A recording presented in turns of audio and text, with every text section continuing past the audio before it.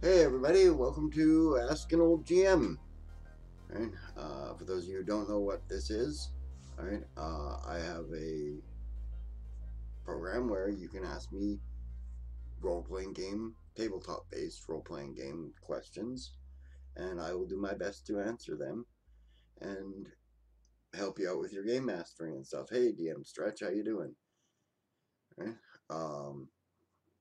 I have 41 years of experience game mastering, right, and I've game mastered most systems. Hey Secondhand, how you doing?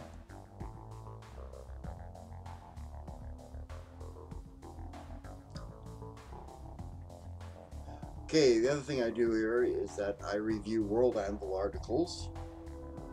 Alright? There's a booty coin thing that you can do to get an editor critique if you watch the show long enough, basically. 2,000 booty coins will get you an editor critique. Right?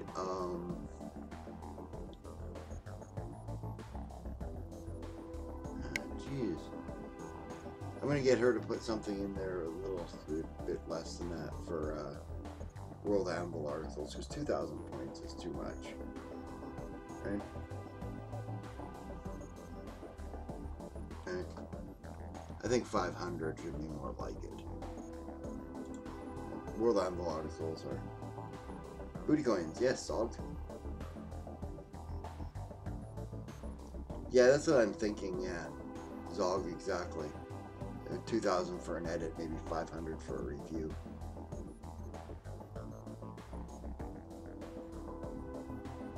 Oh, thanks. I guess I will hydrate. Hail, hydrate.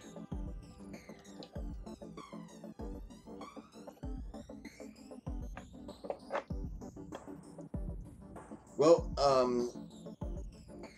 Sable's supposed to be on here with me pretty quick too, so we can discuss some Vampire the Masquerade stuff. I understand somebody was interested in that, and she's our resident expert on that.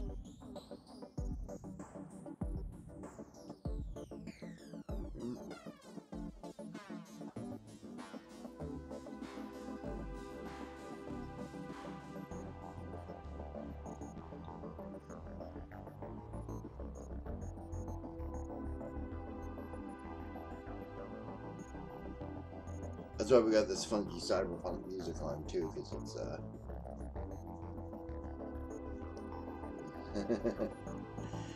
yeah.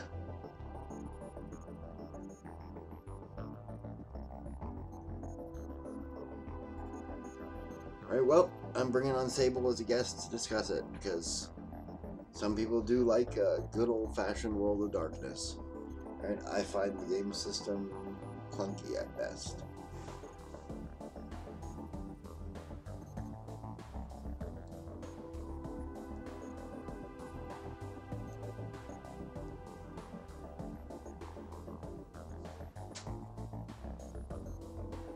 I think I hear her coming soon.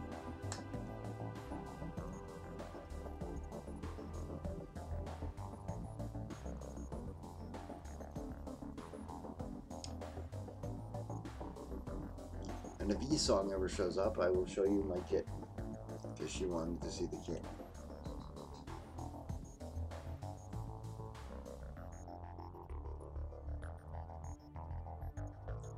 Yeah, I think that's why she's coming on, actually, DM Stretch, is to discuss Vampire the Masquerade for you, because you mentioned it that you were interested in, and just never had a chance to play it. Oh yeah, Giovanni Chronicles are very interesting.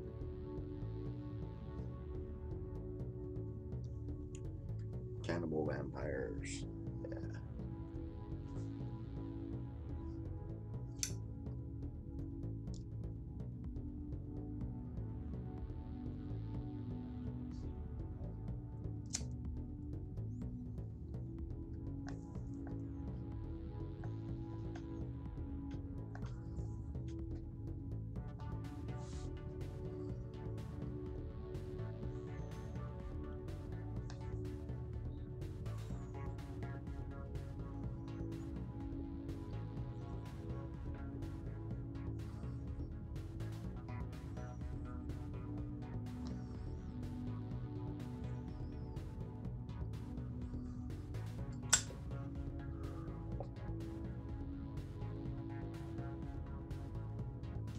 Yeah.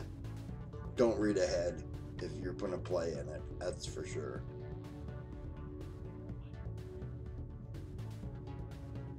Hi, Lorraine. How are you?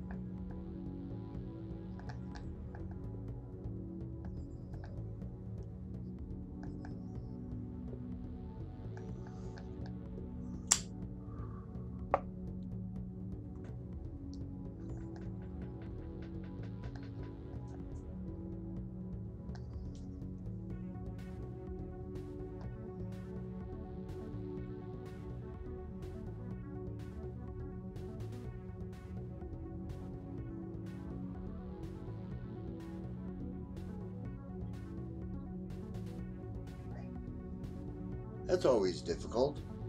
Right? Have you ever done a split party before, Lorraine?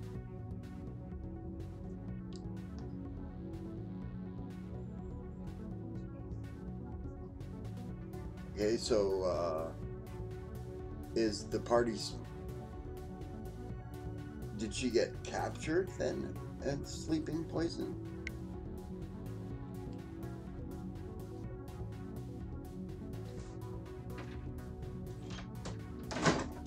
Welcome, Sable.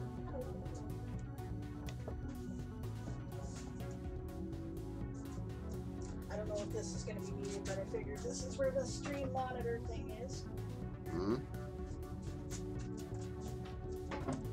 Anybody care? A chair might be helpful, eh? Yeah. Okay. I forgot you'd stolen my chair. You're going to have to pass me my coffee, too. Is it on that side? I suppose I could. Okay.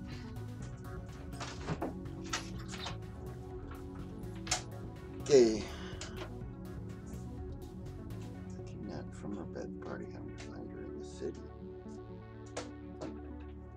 Ah, so... Crash, bang. Probably should have paused this video because... That's okay. Whatever. I'm trying to help Lorraine here at the moment. Okay. What's up with Lorraine? Lorraine's got a plot problem with her game. Okay. One of her characters failed her save against a sleep poison. Uh-oh. And has been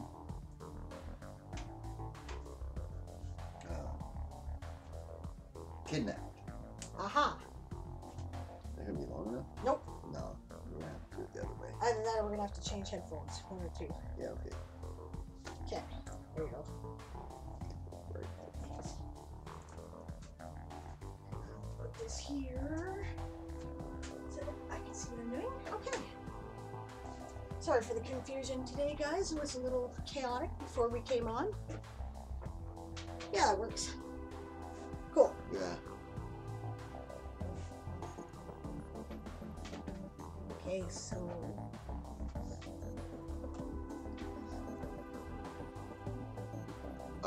You can't fireball when you're all tied up. That's how I would do it. Right, and gagged. Sure, how are you going to form the somatic components for that? Right, or the verbal And if you're ones. gagged, how are you going to do the verbal ones? Right. And fireball requires that you have a material component. I don't know if it does in 5th edition, actually. Don't quote me on that, but yeah. I'm pretty sure you gotta have bat guano for fireball. Right? Component or focus, right. Either way, they're gonna strip her focus away.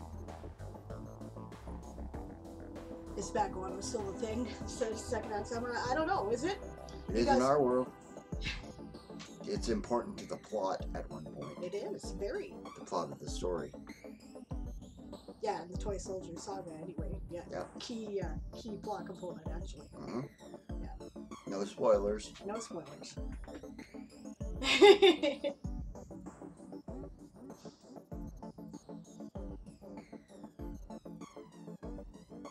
It's not a valued material like a diamond worth 300 gold pieces for revivify. Yeah, fair enough. For sure. But, hello, Stormbro. Nice to see you. Stormbro. Nice to see you. Oh, thank you for the follow. Right on.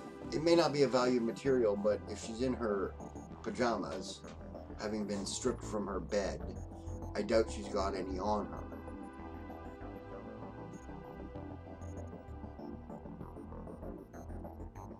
Yeah, secondhand says, yeah, it's what I remember, and like the pouch of stuff for magic to happen, exactly. Yeah. Oh, so 5e says components or focus in that case, says Lorraine. So I would assume then, is it listed in the spell as a component? Well, regardless, even if it's not, you can say you don't have the components. Well, You're yeah. in your pajamas. And you don't have a focus, because what's your focus? Your wand? You don't have a wand right now. And even if you did, you wouldn't be able to reach it, because you're tied up. Yeah.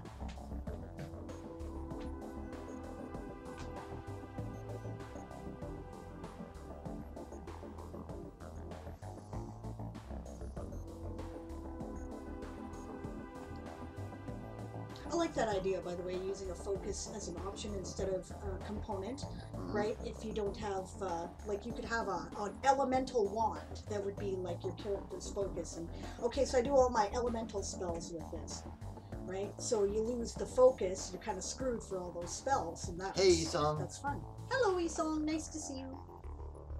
I said if you'd show up, we'd show you our kitty. Oh, is that what the deal is? Okay. Yeah, she said so. But she's sleeping. She's so cute. We don't want to wake her up when she's sleeping. No, do not mess around with my camera. Every time you do, I have to spend half an hour fixing it. Do not touch my camera. I'll bite you. All right, I'll pick up the cat then. Hey. Hi, Sleepy Bones. Here's our Sleepy Bones kitty. This is Smokey. Hello, sweetie. Sleepy pussy. She's purring pretty good. I don't know if you can pick it up. I should put her close to the camera so you can hear. Yeah, who's my baby? No, I should stop purring. Okay, honey, I'll put it down. There's a kid. Okay, I'm sorry. I know you were sleeping so good. Yes, I'm sure. Yes. You're a good girl. Thanks for continuing the gift sub there, Secondhand Samurai. Oh, right on. Thank you so much. Cool.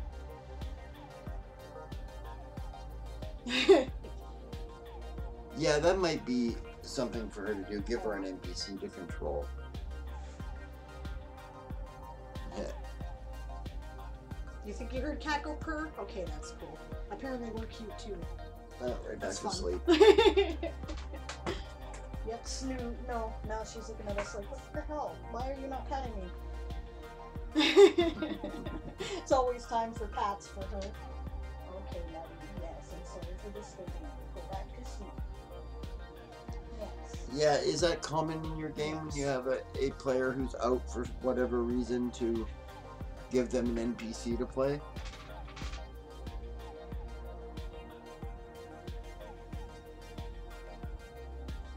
It looks like the gang's all here. Right on.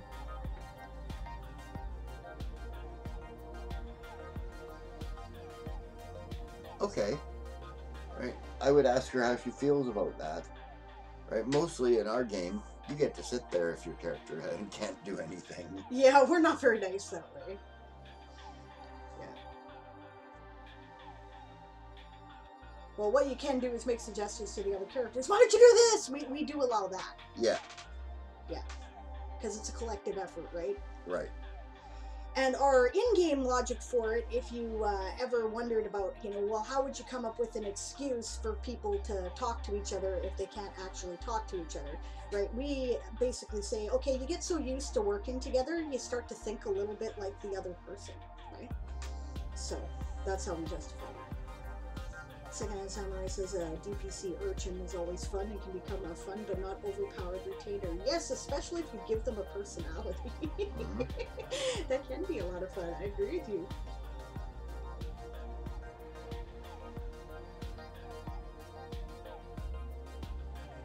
I think ask her how she feels about it, yeah, and see if she'd be interested in doing that for a game. Oh, you're not that late, Siobhan. Yeah, we just really got started. Hello, nice to see you. Stormgirl says, that's a great point. I like the way you think about things, getting so used to working together. I might have to adopt that. We find it, it makes the game more fun. Yeah, it makes the game flow smoother, too, right? You don't have people sitting there going, well, one person does things for half an hour. Yeah, exactly. Other people Right. are like yelling at them, well, talk to the guy! Or Yeah. Just ninja kick the damn rabbit. Right. You know? Ninja kick the damn rabbit. Kudos if you get the reference. Yeah. Yeah, extra Okay. nerd points. Yeah, you get extra nerd cred if you get the reference. That's right. By the way, I think that we should put a 500 point review. 500 point review? Okay. Because 2,000 points for an editor critique is too much for a World Anvil article. If it's a thorough edit, it's not. Yeah, edits, but edits take a long showcase. time. Right? Oh, a showcase. Well, And yeah, review, okay. Yeah, showcase and some quick critique. Yeah, Yeah. sure. 500 seems reasonable. Yeah. Okay. Because 2,000 is too much, and you know, they're not Yeah. long articles. Yeah, no, but it depends on the edit, right? Because I've now done 2 situations where the edit took the whole stream, right? That's worth 2,000 points. I'm sorry, it is, right? But if it's, if it's like a short, let's show it off and go over it, and oh, you missed an eye here or whatever, then yeah. Totally. Yeah. Yeah, Bob, I understand that too. I've had players like that in my games too. People that are like, you're not here, so shut up. Right? But you're right. I only crack down on it too when the person who is not there is directing the action. Right. Okay, I see what you're saying, yeah. Yeah, at least one of my groups is pretty picky about the you're not here to shut up, or you're not here to shut up thing, but that's their choice. I only object to the missing person's action. Yeah, okay. Yeah, fair enough. Yeah.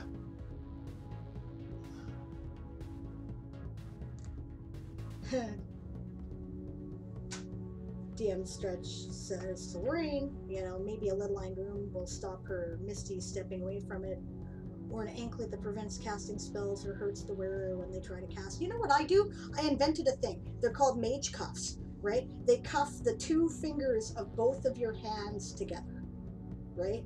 Because most somatic components involve a lot of specific ritual gestures in fantasy gaming, right? So if your hands are bound like this, that ain't gonna happen.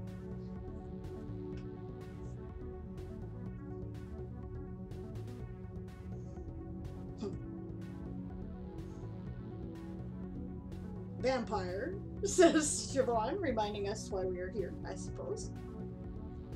Okay. I just figured we'd give people a chance. So. Yeah, DM Stretch was interested in basically getting a game of that going at some point in time. Right. He's never had a chance. Right.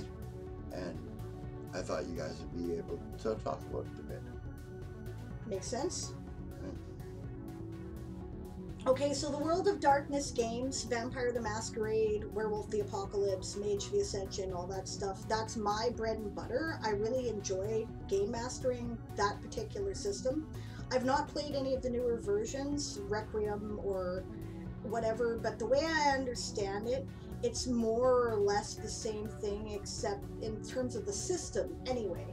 They changed things like the cultural aspects and did a little game balancing stuff that maybe wasn't a bad idea. There were things in the first run of and even the second run of the storyteller system that was a little out of whack potentially, right? I mean, yeah, go ahead. it being a role-playing based game though, as opposed to a roll dice playing game, I find that I think it's okay depending on your storyteller or your game master, right? Like, because game balance can be maintained socially, but it can get out of hand with a less experienced game master that way, right? So, yeah. Misty Step is a vocal spell, so it would be a case of you're gagged. Yeah, there you go. Yeah, that's exactly it. Right? She can't Misty Step. She doesn't have the components for a fireball. Way to stop a vocal component Hey, Darth. spell. The Yes, we were talking about vampire. Yes. Yeah, DM Stretch says, a way to stop a vocal component spell, the Hannibal Lecter face mask. Yeah, that'd work. Yeah, or silence, as Zog says. Yep. Yep. Zone of silence. Yep. It's a good idea. Yes. Yes, we were just starting to talk about the storyteller system, right? So the reason why I came on is because it's my favorite system. He's not as fond of it. Like I say, it's okay. I just find it very clunky. This is a good chance to illustrate personal preferences of systems and how they can appeal to different game master styles, right? Erin's a very technical gamer. He's very good at doing the number crunching. He's a math genius, right? So he just kind of does figures in his head. Thaco was never a barrier to him. He never had any issue with it. He just kind of, so he likes, chewy systems, right? I don't. Right, because I have dyscalculia, right? I'm pretty bright, like I'm a bright girl, right? But I have to stop and think about it, and double check it to make sure I didn't misplace anything in the sequence, right? I don't enjoy that, right? I prefer something that's a bit more intuitive and more about, hands-on flavor, right? And the cool thing about the World of Darkness system and related games is that difficulty is all based on a number of 10-sided dice, right? And you just kind of arbitrarily assign it, really. Right? It's a matter of, okay, is this a, really easy task, right? Is this a moderately difficult task that has some risk? I don't believe you should roll any dice unless there's consequences for failure, right? So if the consequence for failure is important, then make them roll, and that's about medium level difficulty. Or is it something that is damn near impossible, right? And you set the difficulty rating on a 1 to 10 scale, which most people are pretty good at kind of going, I think that's about a 7, and then you may also require multiple successes, right? So that means when you roll a 10-sided dice, if you've never played Vampire or anything like that before, you have a pool of dice, and that's kind of how your character stat works, right? Like, say you have a manipulation score, for example, which is opposed to your charisma score. It's a different score, which I kind of like, right? And generally you have 1 to 5 rating in it. 1 is you suck, 5 is you're amazing, right?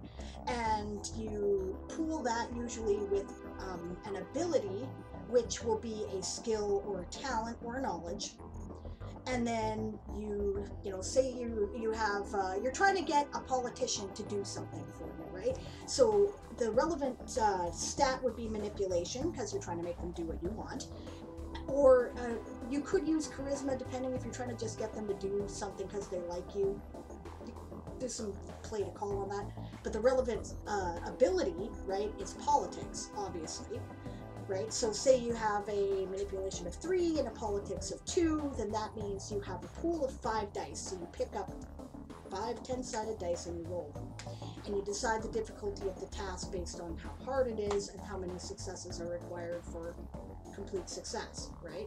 Which means you can also do things like, rather than have something be a fail or succeed one one die roll, you can also have extended tests, right? Say you are trying to get them to set up a homeless shelter, like legislate something so you can set up a homeless shelter, right? So maybe this is something that's going to take some time to work on. So you might have to accumulate a pool of successes, and you can continue to test, and your failures subtract and your successes conglomerate. Is that the word I'm looking for? I think so. Yeah, but yeah, so there's a lot of freedom for okay, maybe maybe in this case, say that was what you were doing, maybe the person doesn't have a politics score. Well, maybe law would also be relevant. Obviously, if you try to get legislation done, it would be. So then maybe your law test would be a little bit more difficult, right? It might be a 6 difficulty with politics, but an 8 difficulty with law, right? And then that way people have multiple avenues of approach, and it gives some room for very personal character creation. You can have people who are kind of jacks of all trades and do everything a little bit, or you can have somebody who's really specialized in a particular thing, and it's totally up to them. Okay, so lots of chat while I was yapping. Let's see what I missed.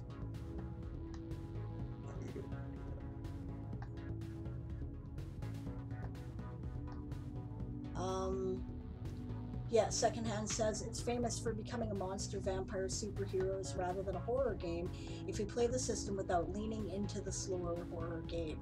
Yes, you really kind of have to put that in there, but because otherwise it does lose that flavor. But hey, maybe that's what the game is that you want to play, right? Like maybe you want to play a grim bright setting, you know? The idea is the world is shit, but the characters have the power to change it, and that gives you some empowerment, right? And I think that's fine if you want to play that particular game. It's not what it was designed for, right? But no reason why you can't do that. I once played a rather old Ventru that hunted other vampires because he was a religious guy, right? He was a crusader who had been embraced against his will, and he assembled a team of other vampires who got on board with that, so that was fun. Yeah. Esong says, explains why ER likes Pathfinder. I found it too clunky, at least with my ex-GM. I find Pathfinder a little clunky myself, and but the reason why I like the system is because it has the feel of familiarity with me, and besides, he just does all the hard math, so I don't care. It's so simple, really.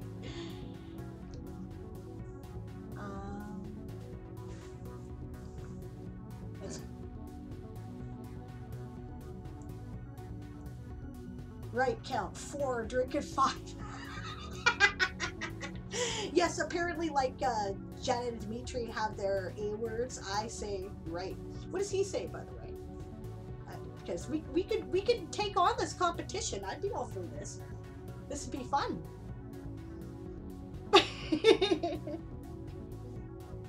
Vampire the Masquerade sounds like something I'd love to play at some point, says DM Stretch. Seems like the only way to get a game is to run one, but having no experience with the game, I'm a little hesitant. Okay, my advice to you, if you're starting as a game master with it, right, storyteller is what they call it, right, and you, right, okay, and you haven't done it before, is read all the material, and you know, treat it like you're reading a history book, because the setting is almost more important than the system. Yeah, the setting is more important than the system in that. Which is why I like the storytelling system as opposed to the storyteller system. Yeah, actually that's a good opportunity to compare and contrast Cyan.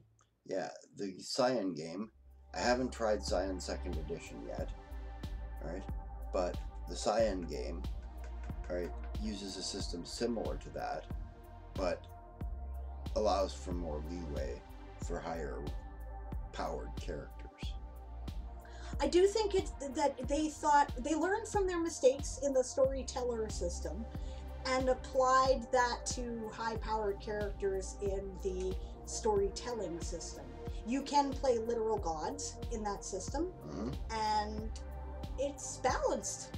It continues to be challenging right up to the point where you can throw aircraft carriers at each other. Yeah. Secondhand says, and I agree, horror games are really hard to run as a pickup game. You need to be careful of player boundaries and ready to make mistakes. Oh, right. Yes, actually, thank you. That's a good point to bring up. I'll address that, right? Allowing in fear takes trust, and that's hard without having flight time with that person. Yeah, you need to have at least 1, and I'd say 2 session zeros.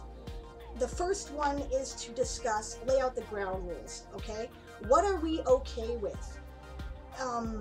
Because horror is a pretty broad thing. If it's not terrible, it's probably not horrific. And some people just aren't comfortable with some subjects. And then you need to nuance I really think that if you're going to get involved in a horror game, that you should be upfront about it at the start. That this is an 18+ non-safe space, or whatever it is, right? Because, right? Well, if it's a horror game, it should be an 18+ non-safe space. Not necessarily. Right. For example, right? Say sexual violence comes up and somebody's got a real trigger with that. You say, oh, they could be okay. This is what I mean by nuance, right? To have it happen off screen, right? You can say, okay, your character was sexually assaulted. We don't need the gory details. Yeah, but right? I think that if you're triggered by that sort of stuff, you probably shouldn't be playing horror games. Well, you should leave that part out of the game anyway. I don't think sexual violence comes up a lot with Vampire. No. Because... Well, it's pseudo-sexual to begin with, but... Yeah, well, it's a metaphor for that kind of thing. Vampires syphilis. Always have been, but... Vampires are a metaphor for syphilis. And then modern writers began writing it as fear of the AIDS epidemic, which is part of the reason why Anne Rice's vampires were so popular back in the day. But, yeah, like, I think you need to lay out the ground rules, and I think it's okay to have different ground rules, right? Vampire tends to be more horrific in many ways than werewolf if you're just taking the system.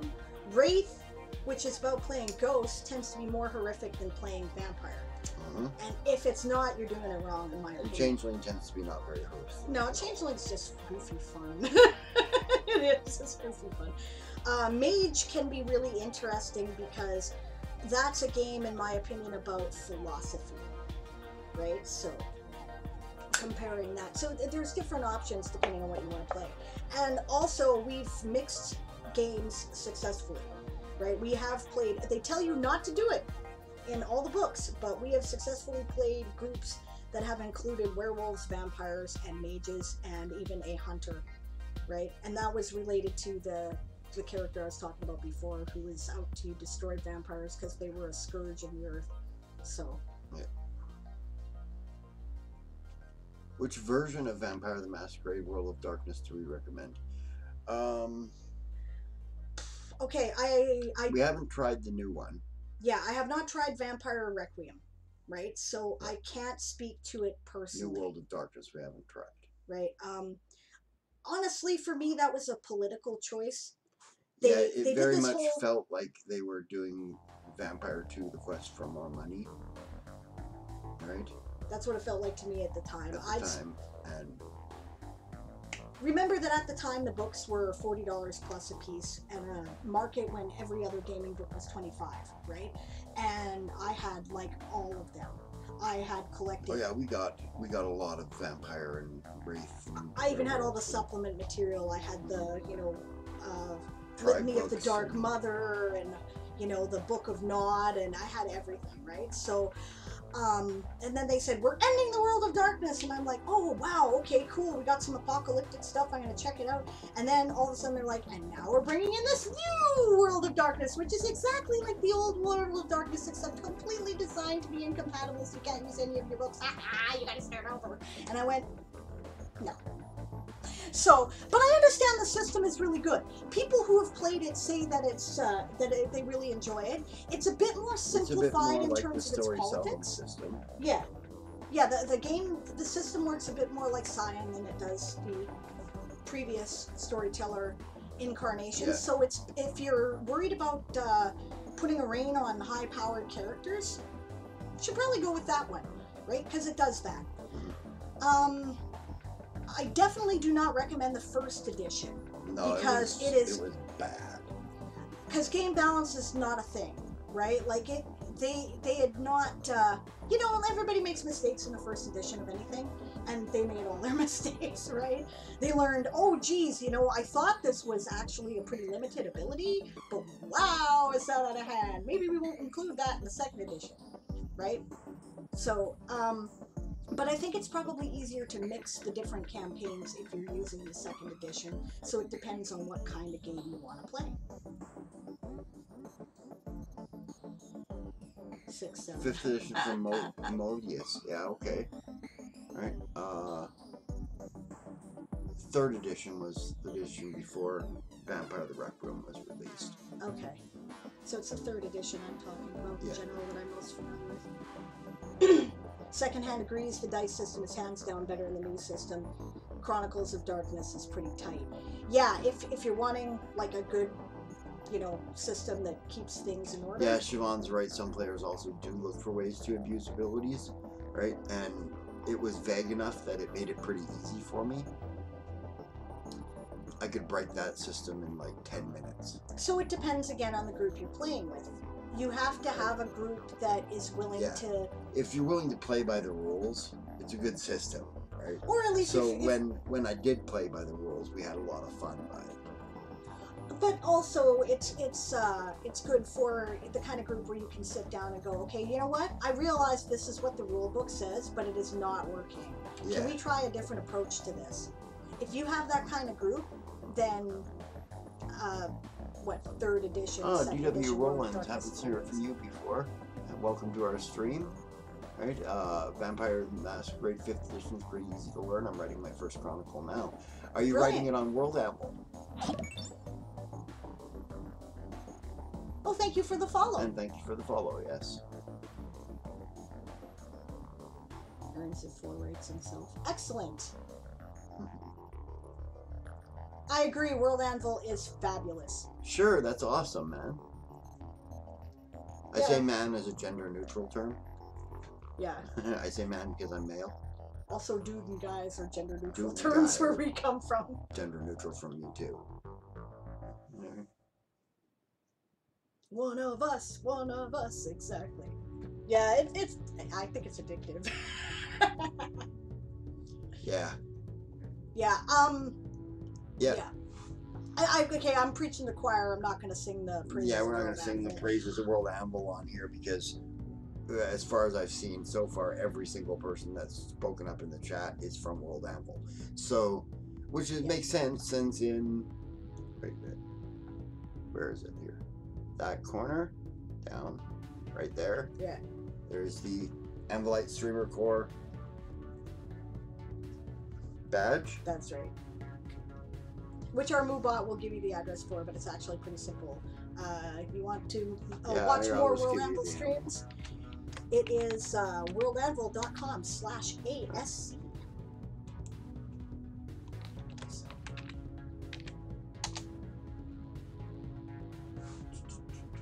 There's a link. Yes, eSong is also a member, if you're not familiar. Yeah. But, yeah, I just, I wish I'd had World Anvil when I was doing our campaign. Yeah, I've just started my new BattleTech campaign, and with the exception of the fact that there are no character sheets for it on there, it is just fabulous for keeping track of information. You can request that. Stuff. Yeah, I know I can. Yeah, because I'm Sage, so I can request things like that, right?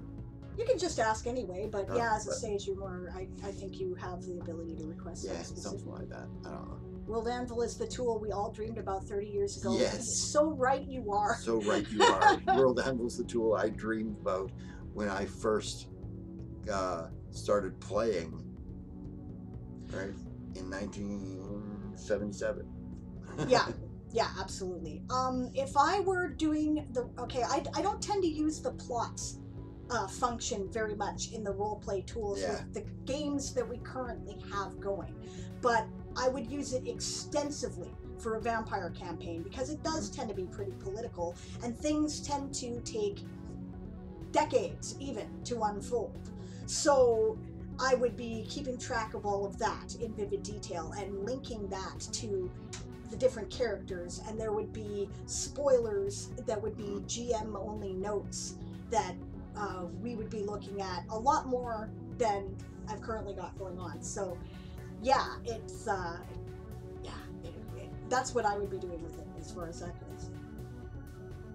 But you eSong says, I'd like to have you I'd like to have you do is how you use World Animal for your campaign. What she'd like you to do. Right. Is show how you use World Animal for your campaign. Okay, well, this is the one that I'm starting with. I'll just go and fire it up here. Yeah, you're gonna have to log out of my World Animal and log into your own. But I'm not sure why I have Filament up right now, other than it's an awesome world. Oh, right, I was listening to her.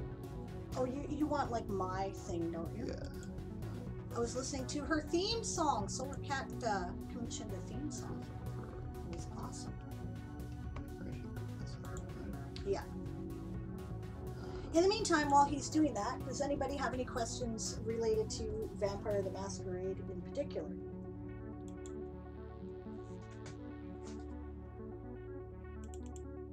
I'm looking down here if you're wondering, because this is where my stream manager is set up, and I can't see the screen right now or the chat because he's searching, which is fine.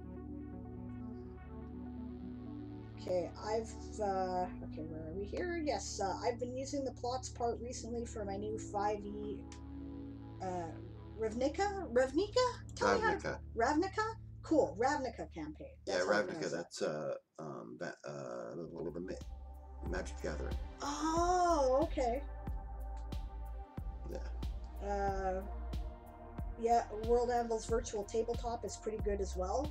Yes, and yeah, that's Foundry VTT, isn't it? Yeah, they were just integrating with that. I'm thinking about trying it out. We currently use Fantasy Grounds, but I really liked their visual display, especially for streaming. I was like, oh, that looks really sharp, and that would probably be a lot easier to, because we play an online game. So yeah, no worries, Esau. No, you're fine. I hate autocorrect on my phone. PCs, player wanted the NPC to control. Cool, that's good. So it sounds like you've got a solution there. Yeah. Yeah. Oh, that's pretty cool. Yeah, that makes sense. Yeah, Magic the Gathering and D&D are both owned by Wizards of the Coast, so they brought the setting across. Yeah. That does make sense. Yeah.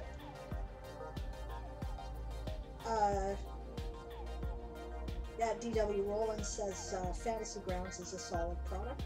Yeah, it's pretty good. It's got some things I personally dislike. One is that it's a memory hog. It's huge. It takes forever to load. So difficult for your players who are poor and have crappy laptops. Other than that, I like it though. Yeah. Okay, D.W. Rollins, before I get in and show this thing, I'll just answer this question. Alright, question about Vampire. I'm writing my first chronicle and trying to figure out when I'm prepared enough. Any tips for figuring this out?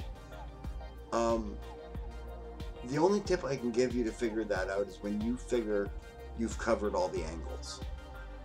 Because the thing about Vampire is that players are going to do things that you never expected. Because it's a political game. All games, this is true. Yeah, but especially in a political one. Yeah, I'd agree with that. Yeah. You know, I messed Dan right up in one campaign by attacking the main bad guy, who was supposed to be our boss, right? Because we're vampires in the Sabbath. Right. That's okay. I made a bigger bad. Yeah. So she had to wing it from there. Yes. Okay, so Vampire in particular is a top-down structure. So whenever somebody is manipulating stuff, they've got somebody behind the scenes manipulating them, who has somebody behind the scenes manipulating them, right up to the antediluvians, who basically are gods, even to Methuselahs, and I've played Methuselah vampires working against the machinations of the antediluvians, so, you know. So I've approached it as both a player and a game master, right? So, yeah, basically have an idea of how your top-down structure works. When you're starting with whatever the situation is, say you're doing Masquerade specifically, and it's the local prince. The prince has a boss. The prince may not realize they have a boss, but they have a boss. Who is that boss? What are they trying to accomplish? It may be something completely different than what the prince is trying to accomplish. Right. Who So is the basically- prince's boss? Yeah, basically you gotta stay one step ahead of the characters. The characters are going to be worried about the whip or the sergeant at arms to start with, right? So you worry about what they're doing, right? And when they've reached that point where those people are no longer a threat to them, politically or physically, Right. then you've got to worry about the harpies and the, you know, Yeah. the next level up, right? And the primogen and the primogen and stuff like that, right?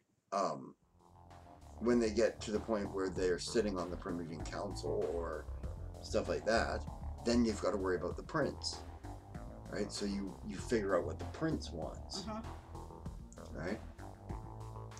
And the other thing is too, if you're doing vampire right, you should never be entirely certain of any character's motivations. Yeah. So even someone who seems nice and kind and sweet, you should definitely cast doubt. Maybe they've got a really great relationship with their sire, but their sire is going to secret meetings and not telling them anything about where they're going or why. Why are they doing that? You know, you should make the characters always wonder, and any effort of trust should be a risk. Oh yeah. I played the nicest salubri vampire you ever met, but... Yes, but... Yeah, Unity's still in beta, so they're working on a bunch of stuff. Yes. Yeah. Question, for any tabletop RPG, but thinking of 5e in particular, as that's what I'm writing right now, how much of a campaign do you write before you're ready to run the first session? I write none. He's been doing this long enough now that he wings it totally off. Oh yeah, totally off the top of my head, right? You know, I go, like, session 0, it's like, okay, here's our concept, let's go with it. And I'll come up with some way to put the characters together, and we'll just go from there. I need a bigger plan. Yeah, talk to her. Right, so, okay, so I start with, what are my campaign goals? Like, what is this about? It goes back to that agile world building material that the CAL conference dealt with, you know, a few weeks ago, and the presentation recently at Gen Con Online, right? Janet and Dimitri have a really good way of handling it, and that's basically what you need. You need to start with kind of a meta. What is my campaign about? What is this world about? What are the themes? What is the feeling that I'm trying to accomplish here? And everything should come back to that root. If you're going off of that, then you know you need to either redefine the meta, which does happen, especially in an ongoing campaign that you've been playing for years and years and years, or you know you need to kind of work things back to that root. So I guess I start with a main concept. Maybe would it help to take you through my process in terms of one of the longer running vampire campaigns I did? Probably. You think? Okay. Well, you're welcome, DW. I hope that was helpful. Cool. I remember playing a Bloodbound Ghoul, which messed with Sable's game. Yes, Siobhan did, because Siobhan, of course, had the advantage of she could act during the day. With life goals, yes. Okay, so here's my process. Okay, so I decided to try a historical campaign. I set it in the 1750s during the Age of Enlightenment.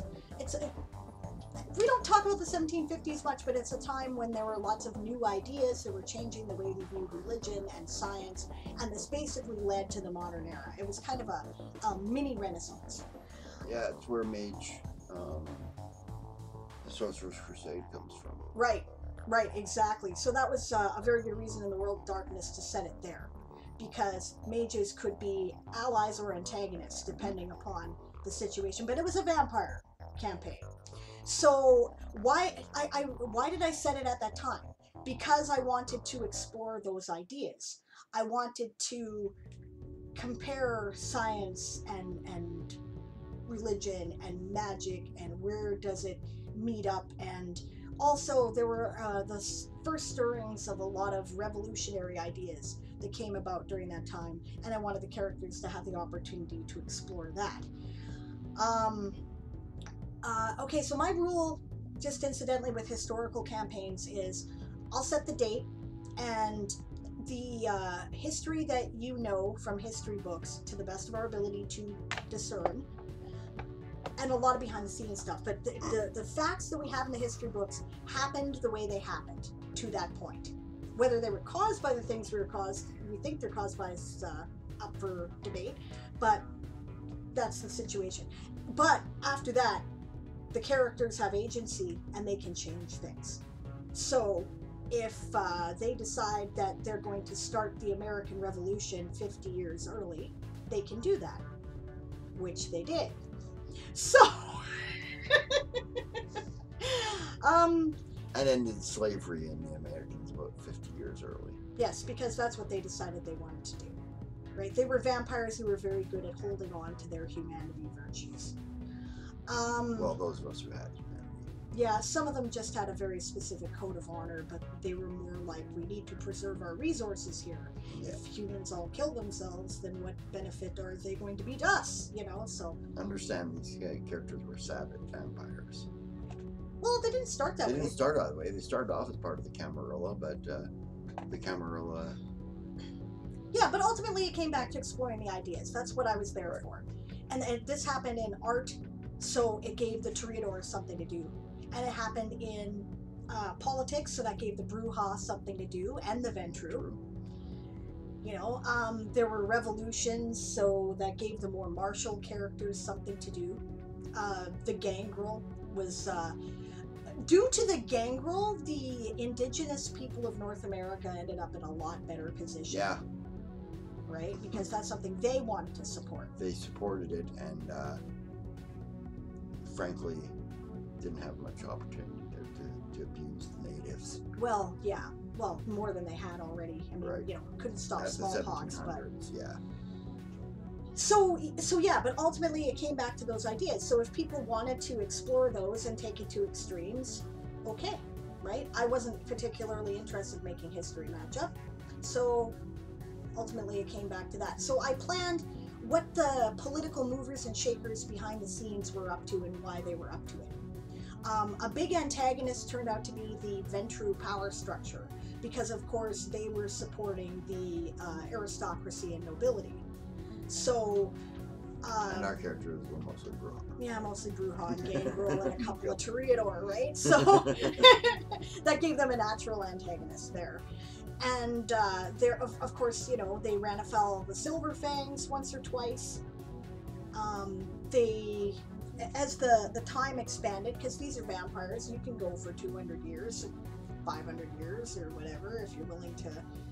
I mean, eventually at some point you got to go, okay, should we be looking at the elders' rules? Should we be giving them more power? So that's that was something that happened in this, because it went on for, I want to say 7 years we did this campaign for. Oh shit. We were still playing those characters when we moved here in 2000. Right, and okay, so maybe as much as 10 years. Yeah, 'cause probably we started, 10 years we played the characters for. okay, somewhere between there, right? So yeah, it went on for a long time. By the time they got to the Victorian age, right, it was, yeah, I felt they needed a power boost. And then it became much more political and a lot less action. Yep. So... Because it came to the point where certain characters could just destroy other people. Okay, but then we started, okay, I had my Ventru, and then I thought about, well, who's controlling the Ventru? Why are they manipulating them in this way? And it's fun if you put in different multiple threads, right? Because you know, the Silver Fangs and the Ventru were sort of in competition for the control of the royalty of Russia, and they were also in competition for the control of the royalty in Britain. And in the World of Darkness, basically, if you follow their books, the Silver Fangs won out in Russia, at least until the Communist Revolution, and then the Ventru won out in the UK. So, you know, but then there's the mages, and remember the mages are just kind of coming into the mage, the ascension idea, so they ended up clashing with mages a lot more because of that. And technocracy. Yeah, the technocracy in particular. Yeah. So it's I think about each political figure and then think of at least 3 people who are trying to manipulate them and why and what they're trying to accomplish. And then you don't have to have that all planned out before you start. Start with the big bad wherever they are, right? Whether that's the whip or whatever. Or the sergeant at arms, or even the prince. Or even the prince. Right, if you've been setting up a long-term antagonist, nemesis type thing, right? You know, if the prince is going to be their nemesis, understand who he is and who's manipulating him. And then probably your characters will seize on one of your 3 ideas. So, and you can choose to handle that in one of 2 ways. Either they've picked the wrong one and it's a red herring, or they've picked the right one and now you can branch that out. So they go to their boss. Well, who is controlling them? Think of at least 3 different factions that are. And so on. Yeah, so that's my process.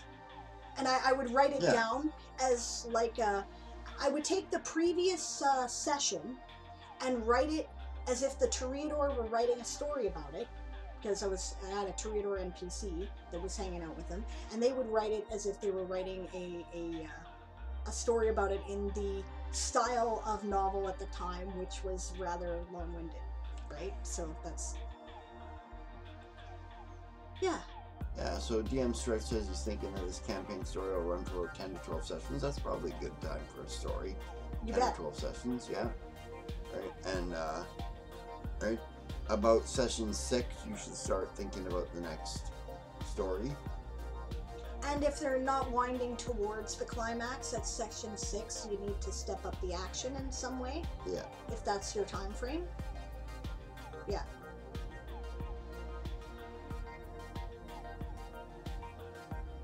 Yeah, I think that probably, I was just checking the chat to see if there was anything I had missed, but I think that's reasonable to address. It's probably our other cat trying to get in.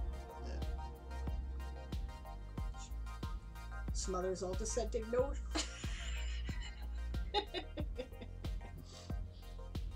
Yeah, I don't know if that was helpful.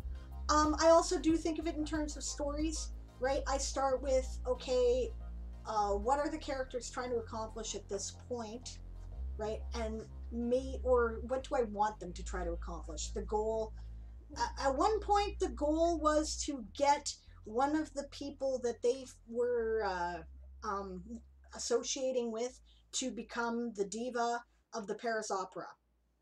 That was the goal. So telling the story about that and the manipulations of power was the process, and that took about, I think, 20 sessions, but we like long marathon games usually.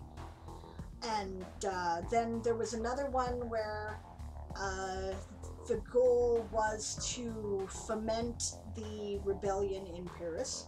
We did a lot of stuff around Paris. That was kind of where I set the campaign at first, and then they moved to the New World and started doing things from Montreal.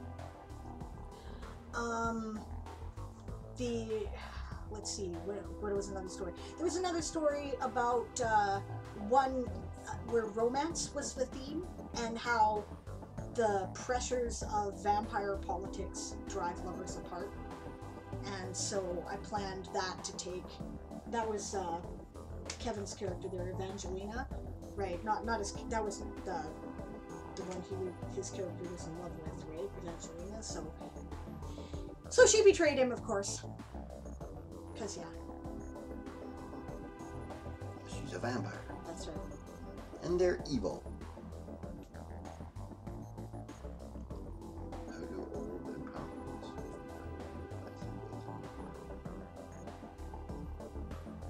Okay. That's cool. That's very topical. Yeah. Yep, my overall theme is how do old and powerful institutions react when they realize that their days are numbered. Well, I think we're watching it, if you want my personal opinion.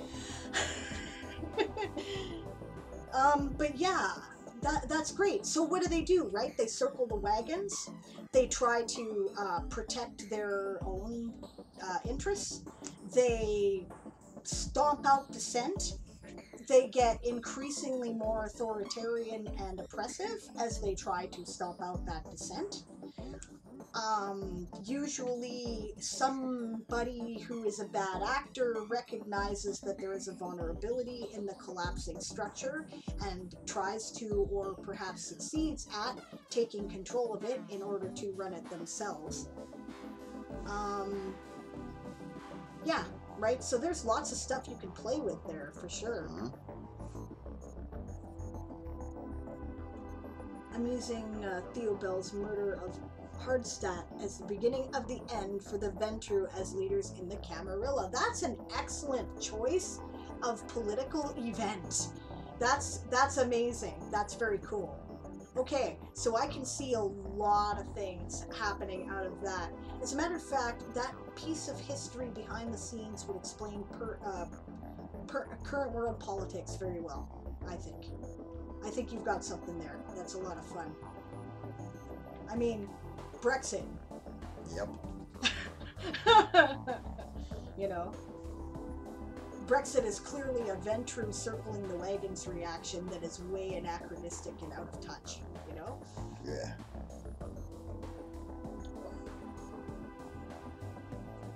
Not familiar with the event. Yeah, it's an in-game thing that I think appeared right before they started shutting down the 2nd edition World of Darkness, right? So, Hardstadt was a powerful Ventru who was embraced sometime in the Middle Ages, who was actually you know, he was a conservative, but he was mostly fair, you know, a little brutal, and he was kind of keeping things under heel for a while, but then I think Theo Bell was a Bruja, right? And he murdered him because they had, well, I mean, it's vampire, so it's complicated. There were political differences. There were personal issues that went on for hundreds of years, you know. So, and then that left a big power vacuum, right? So when there is a power vacuum of something that's been established for a while, things often go to shit, right? We see this in history all the time. I don't like violent revolutions, because violent revolutions always result in eventually another worse dictator getting established. That's almost always the case, because everything goes to hell, there's no leadership, and somebody just strong arms everybody into obeying what they want to get done, right? So yeah, the White Wolf Wiki has Hardstadt the Younger with all the important war details about it in there. yeah, yeah. Yes, there is a White Wolf Wiki, so useful to look that up. Dan Stretch says, I imagine they react like a cornered animal. That's been my experience. Yeah. Old entrenched power structures being uprooted, they lash out at everything around them.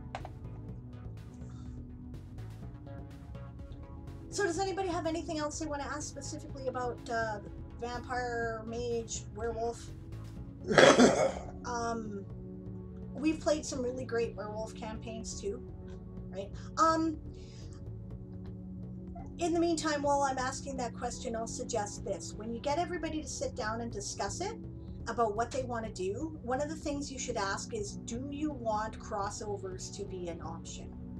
Because they're not designed to be, but the thing is, if you're looking to play more of a grim bright than a grim dark campaign, and you want to give the characters agency, it's very clear from the established material that the secret to having that agency is to work together. It's very difficult, especially in a vampire game, particularly, to get people to trust each other, and like I said, it should always be a risk, there should always be a doubt when you're playing vampires. Werewolves tend to get violent with each other, and that is what destroys their efforts to work together. So, you know, this takes committed characters who are committed to mastering their rage, characters who may take penalties in combat because they're trying to be more peaceful, right? So Philodox types tend to do well in that scenario.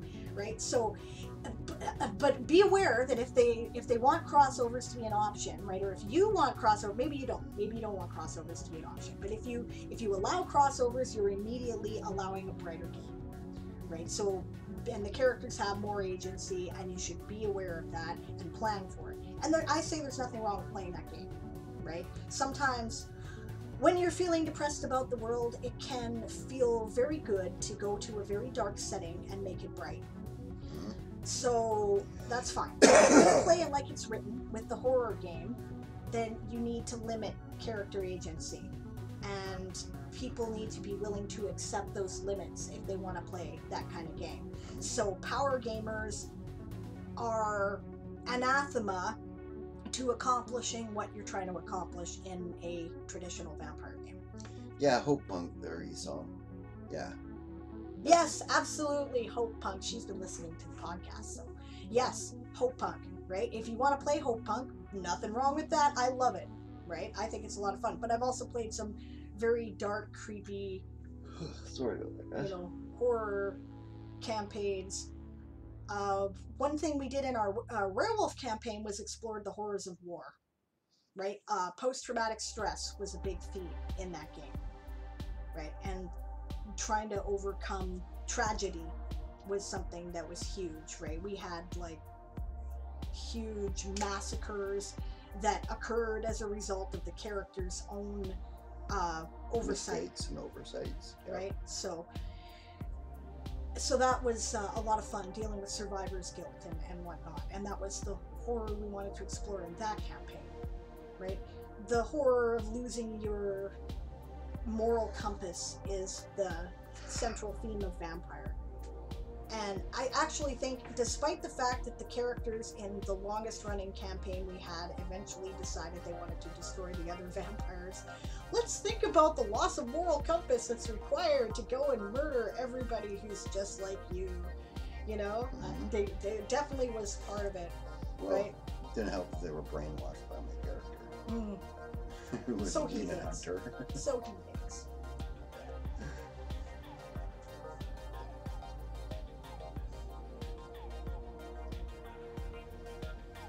Yeah, Changeling looks like a good choice for Grim Bright, though the overall tone is sad. Yeah, it can be. It can be. If you want to play that kind of game, I say that Changeling is excellent. Changeling as it's written, I couldn't play. Yeah. Right? I couldn't play it, not because it isn't awesome, because it really is. It's awesome. The setting is amazing, but because it just made me too sad. Right? For me, that was a personal, a line that was crossed that I wasn't prepared to cross. Changeling is about the loss of dreams, the loss of imagination, and the loss of childhood innocence. And I feel that this is something that I have been fighting my entire life, right? So I found it really depressing to explore that, and I just didn't enjoy it, right? But other people do, and that's, you know, that's totally cool. What are we screaming no about, Siobhan? Is that the loss of innocence, imagination, and dreams? Yeah, for me that was a step too far. And Wraith can be like really visceral in its emotions, but it wasn't. Yeah. Yep, that's right. I'm with you, Siobhan. I feel that way too. I can't lose any more dreams, hope, or childhood innocence. Yeah, absolutely. Right, so I found it tough. Hey Harold, nice to see you. Thanks for dropping in to say hi. Yeah, we're just finishing up talking about Vampire the Masquerade and other World of Darkness games. You should probably ask him more about Cyan if you're interested in that setting, because he knows, he's done more game mastering in it than I have, and he can give you his comparison on the two systems. I like playing in his game in that one. I've run it too, but he's done it more. And I do all the systems for her anyways, even when she's running it. Yeah, usually. Right? Yeah. Because I crunch the math really well. Yeah, it takes him like 10 minutes to make a bad guy. It takes me 2 hours. So Yeah. yeah, so I let him crunch numbers. He's good at not metagaming, so it's fine. But yeah, I think that's a lot of fun too, because then you get to explore mythology and legends and fairy tales and folk tales, and this is a keen interest of mine. So Yeah. I want to get back into our Scion game, says Siobhan. We should talk about that. Yeah, we'll talk. We should talk about that, because I think I would too. That'd be fun. Miss Hamlet and horse. Yeah. Maybe I'll hand him the reins for a while, and you know, because the problem was I just got too busy and ran out. I wasn't giving it The energy it required. Yeah, that's another thing. These systems require your attention. Yeah. It's not like D&D. You can't really whip up a dungeon crawl in like an hour before the session and let people have at it, right? You need to plan, because it's about the plot and it's about the story. It's not about the systems. Yeah, So because in Scion, if you get too much fighting, you'll all die. Yeah. Right? Sooner or later, you're going to run into something that just has dice pools that you cannot compete with. Right. So basically, I just kind of ran out of steam, is what happened when I was running that one, and that happens. Yeah. You know, and I think that I might be able to take that one over. We'll talk, Siobhan. Yeah. See, Call of Cthulhu. Yeah, no doubt. I've only ever run one Call of Cthulhu game, and it went over really well. I played in a couple. Yeah. My least favorite system, GURPS. Why? No game balance at all. No, GURPS has game balance. You're thinking Palladium. Am I thinking Palladium? Yeah. Okay, Palladium. No game balance at all.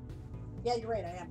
None. That's why I don't like it. Also, it makes no sense, right? In my opinion. You start at first level and you have a 15% chance of actually succeeding at the thing that you're supposed to be able to do for your class. This is stupid. Why would you try if you were that bad at it, right? Yeah. My personal opinion. Yeah.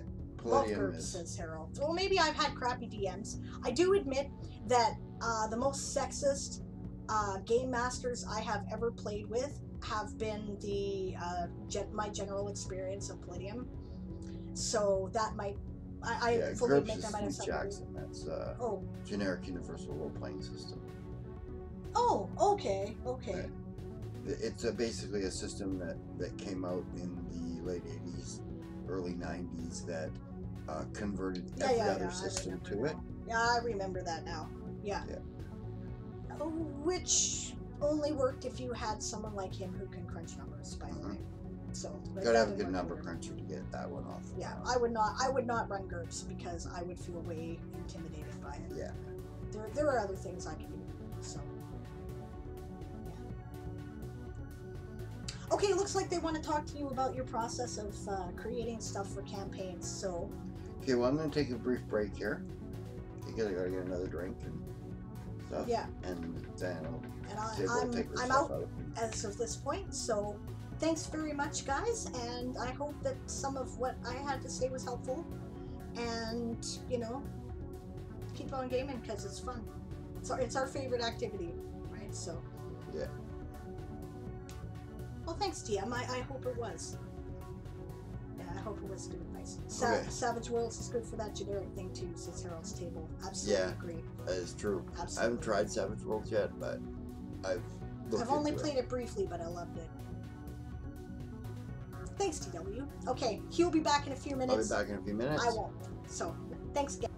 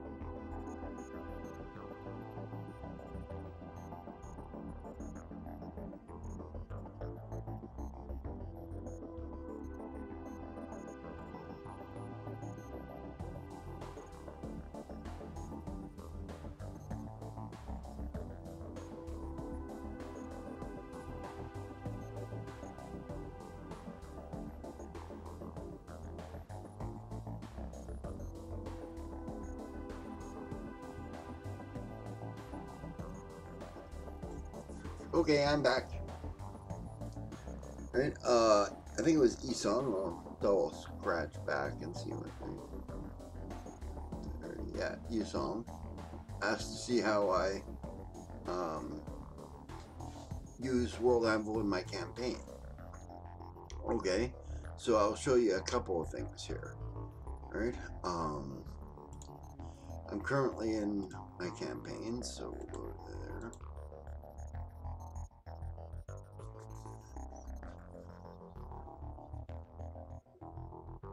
Okay, right.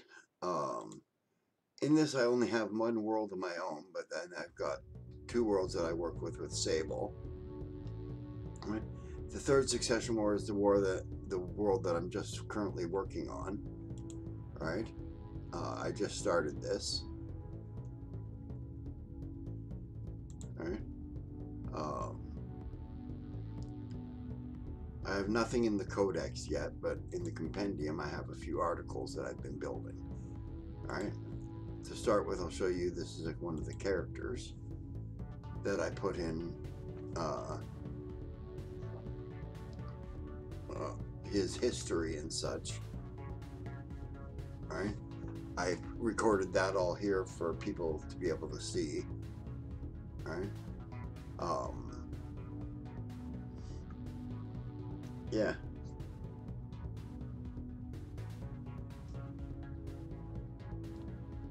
Alright, and then this is his daughter. Alright.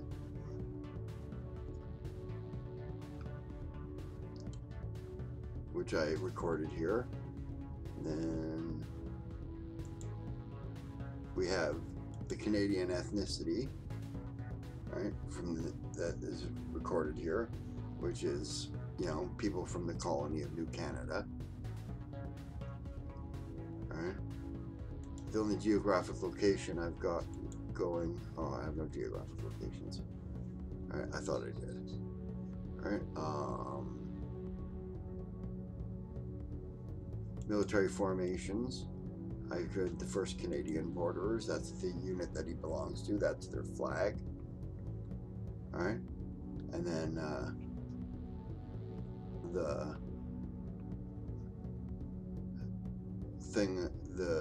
game information about the 1st Canadian Borderers and 1st Canadian Auxiliary, their composition and structure. Right. Error in that one. I'll have to fix that. Yeah. Then under these organizations, I have General Motors, but I haven't done anything with it yet. Right, General Motors is the maker of one of their battle mechs. Right, if you want to understand Mech Warrior, right, think of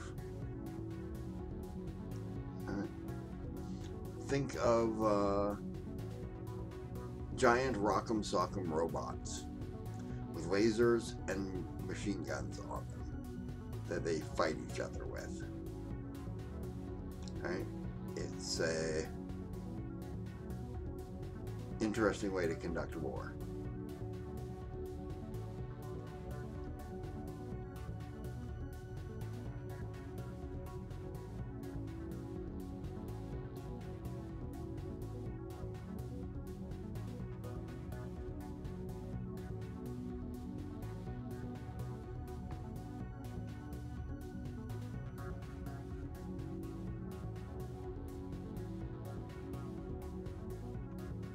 Yeah, I'm with Sable on that. We're confused by the politics, but we like our American friends. Alright, anyways, I haven't done anything with either of the organizations yet. Alright, and I haven't done rank or title yet. Alright, for the ranks that I'm going to do, but I will be. Alright, species. Alright, I have human, which I didn't do anything for because everyone knows what it is. It's just a base thing. And then heavy worlder, right, which is a person who comes from a world with gravity heavier than Terra's, right, and right, I just have humans for their genetic ancestors, and the related ethnicities being Canadian because New Canada is a heavy gravity world, right?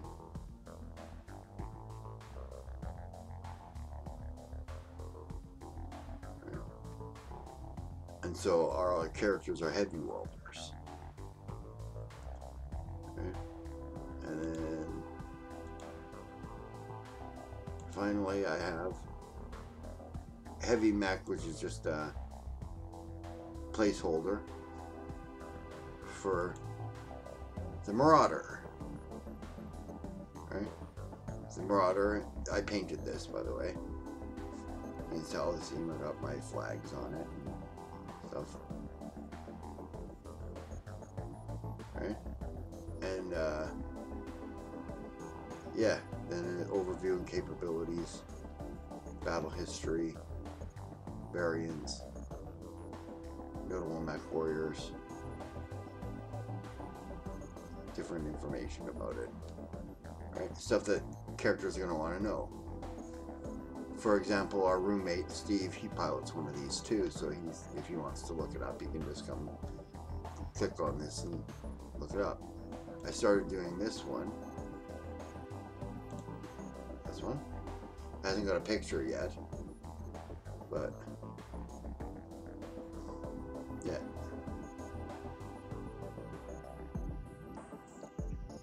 Right. But basically, it's to record the information that I think my players are going to want to have on hand. I'll show you the one campaign I've got.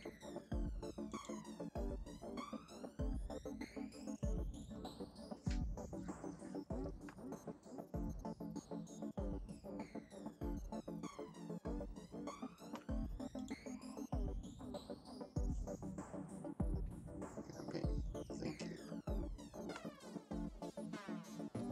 Okay, this is the campaign that I'm running. Right? The campaign stream doesn't have a lot on it. Right? This just shows the campaign stream of everybody, what they're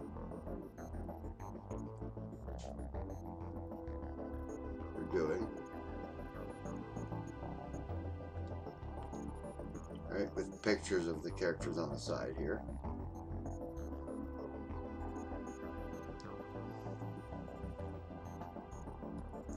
Right? The protagonists. Give a list of all the PCs.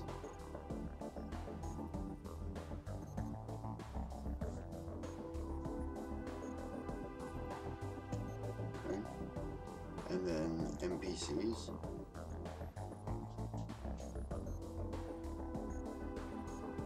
I don't have pictures for any of them. Well, one.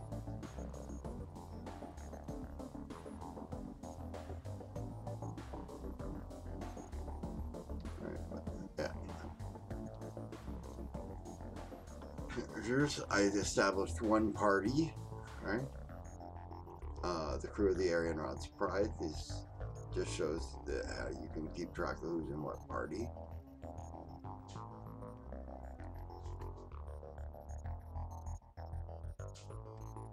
Right.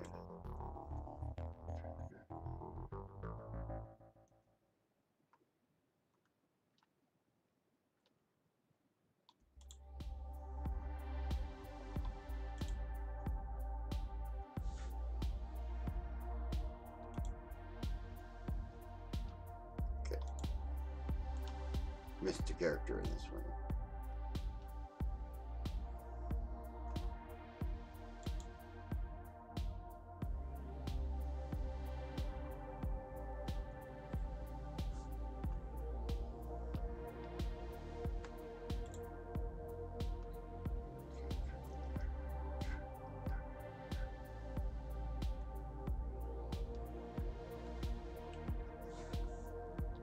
And because I haven't done it yet, I will.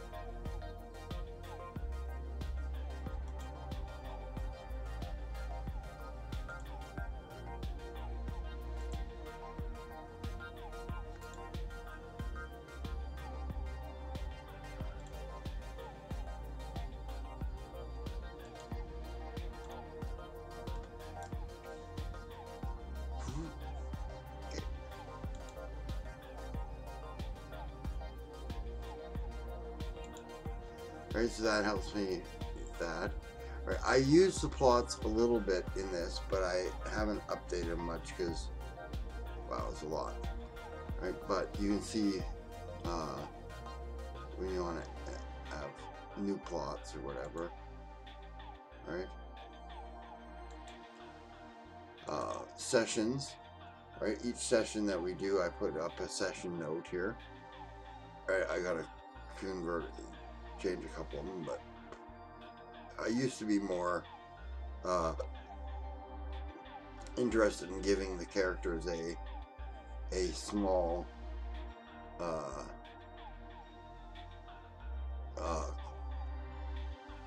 intro to the session, but some of them mostly I don't now. But you've also got journal entries and such from the various characters here, right, that you can look at. Right.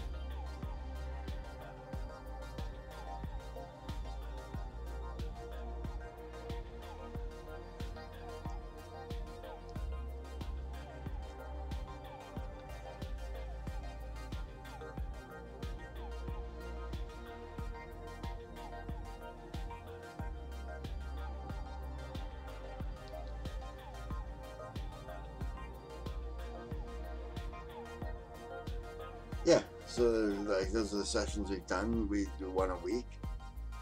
All right.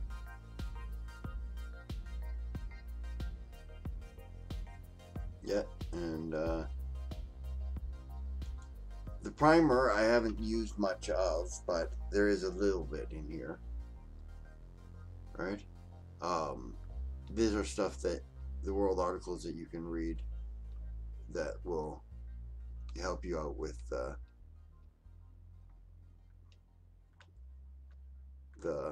campaign, things that you might want to know, right? Yeah, we have no primer articles in here yet, but we could add them by clicking on these, but I don't know what settings do.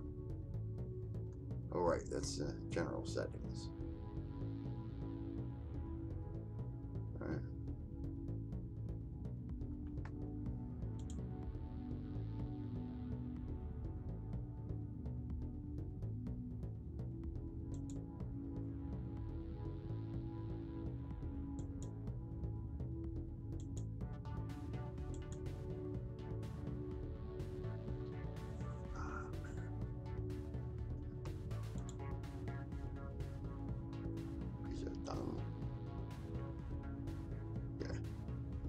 Right, but that's basically how I use it, right, is to record the stuff that I think the players are going to want to know, and to keep an eye on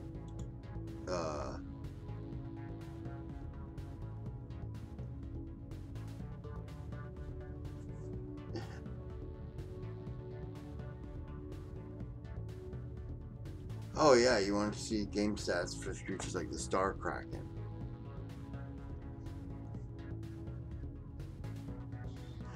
Okay, I can show you that.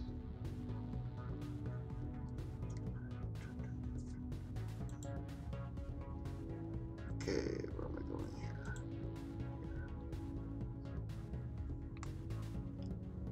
Okay.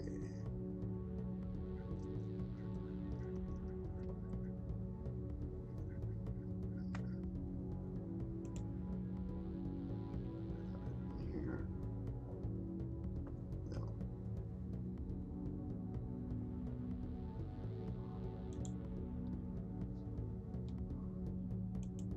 That box, that's right in front of me. Reorganized everything, so.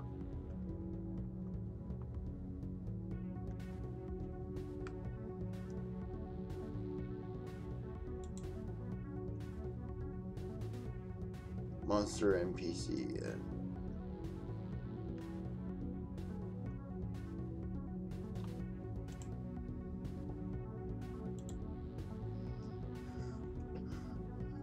okay, so we're looking at Star Kraken. Now, hate this keyboard. Give me 1 minute, folks. I'll be right back.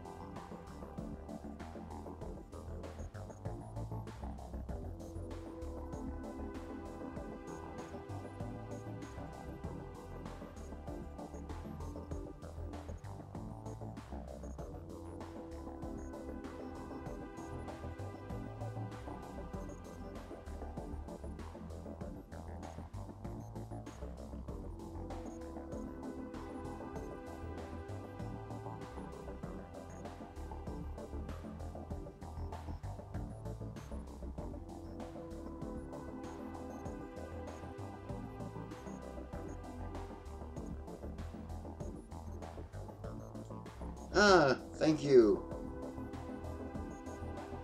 Thank you. I was just saying that I went to go get my keyboard because Sable's keyboard sucks. It's a QWERTY keyboard, and I only have one hand. So, I use a Dvorak for right-handed keyboard.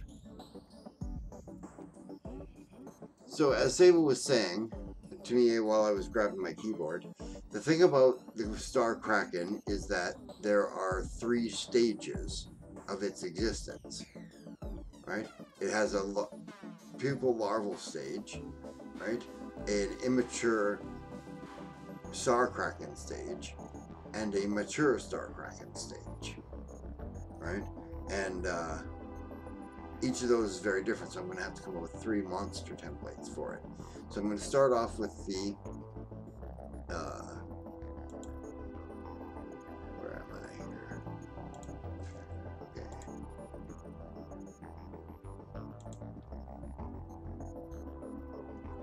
I'm starting off with the Star Kraken larval.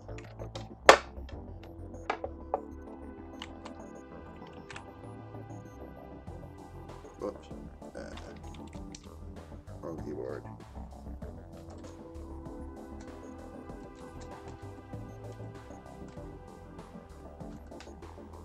Okay. Now I will figure out challenge rating later. Alright.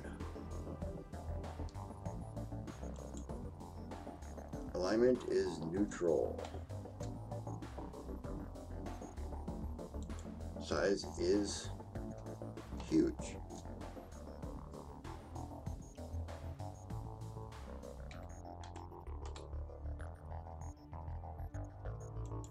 Type is monstrous.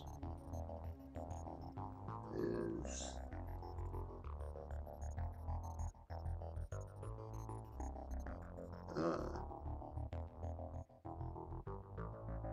magical beast.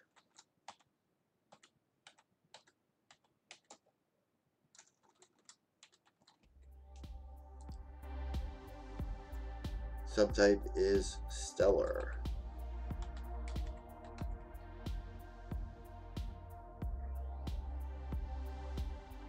Senses. Well, it has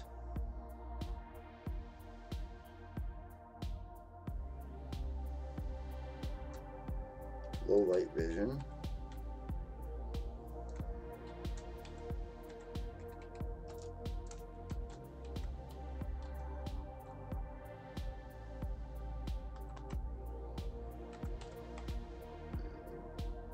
And dark vision.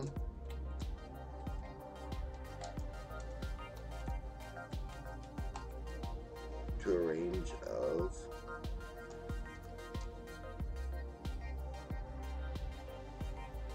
10 hexes, we'll say. Now, this is a special measurement done for our game. A hex is a unit of gravity. Alright? Alright?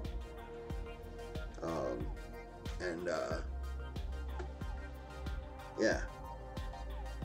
So, short description is, this is the larval stage of the dreaded star cracker.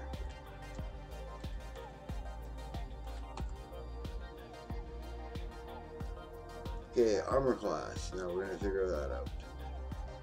Okay, we figure. I need to look at a book, I think.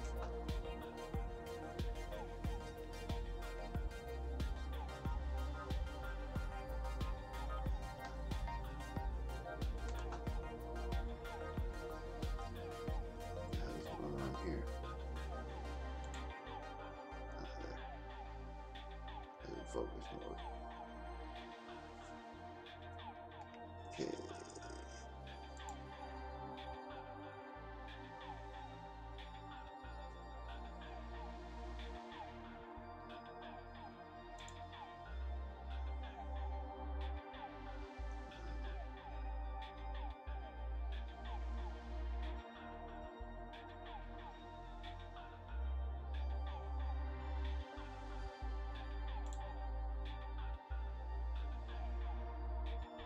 Crap, shouldn't have my books on here.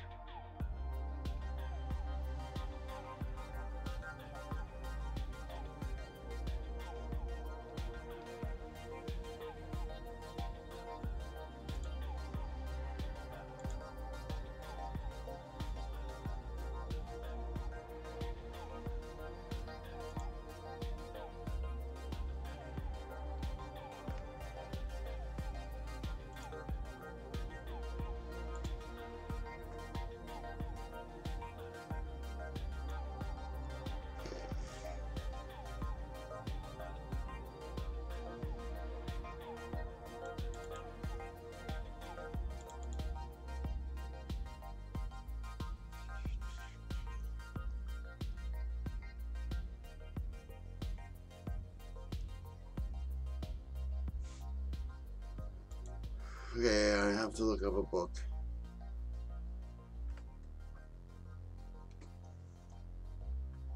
So I have to wait for it to download now.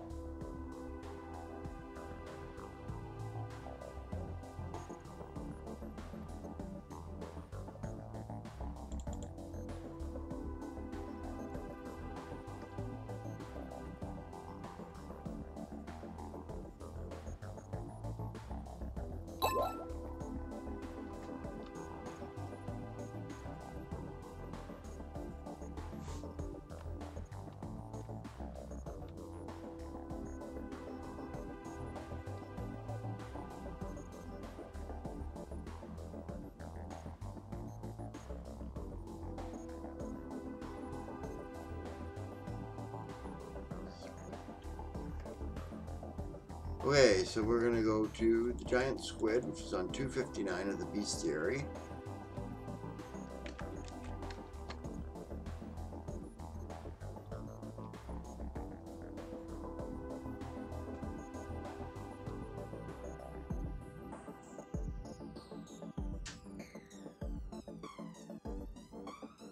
Yay. Giant squid are neutral huge animal aquatic.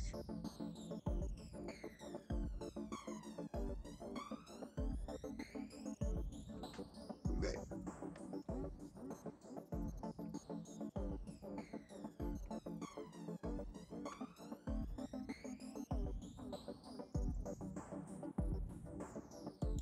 Right, since we're using the giant squid,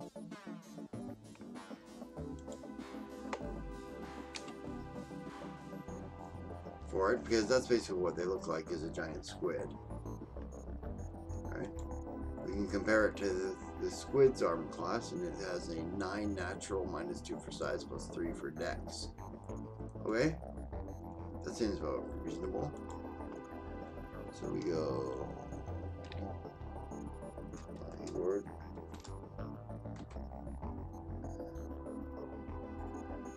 +3 dex, +9 natural.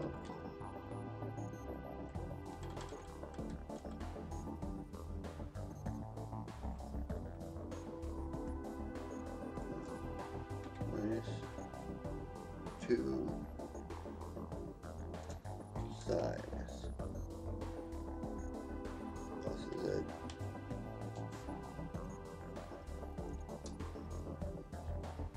So in that, we would begin there, +10 makes it 20 base. Then we would look at it with flat-footed, he loses his dex bonus, so it'd be 17.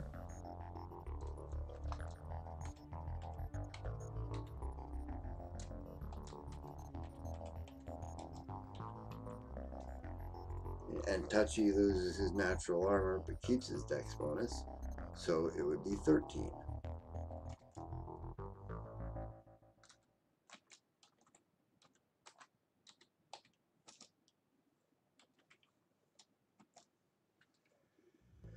Now we'll give it the same hit dice as a Kraken, right, which is 12, but it's a magical beast, not an animal. So now we gotta look up that the index on the appendixes.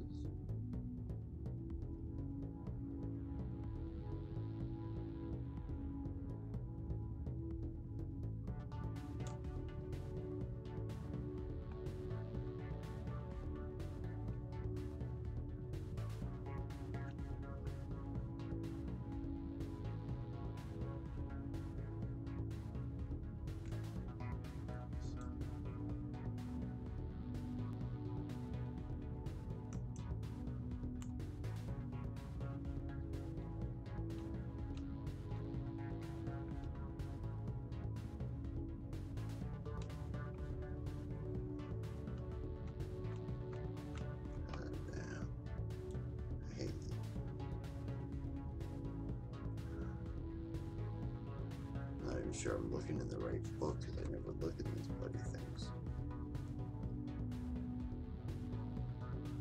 No, I'm not.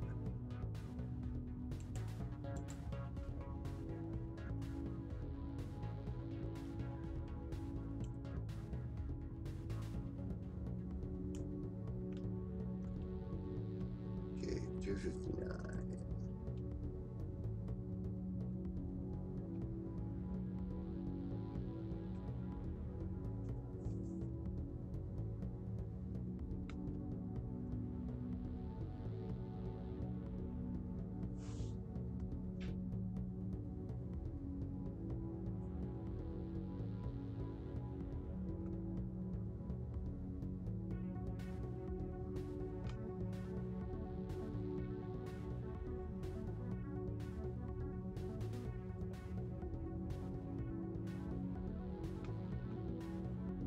There. So he gets D10s, not D8s. Alright? So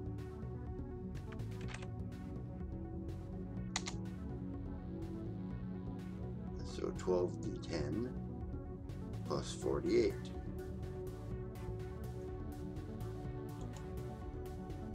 So hit dice are 12d10.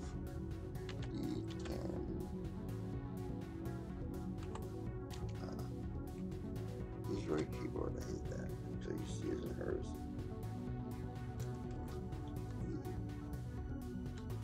And plus 48. So 5.5 times 12 is what, 66? Alright, and 48 is 114? No, 112. So 112 hit points.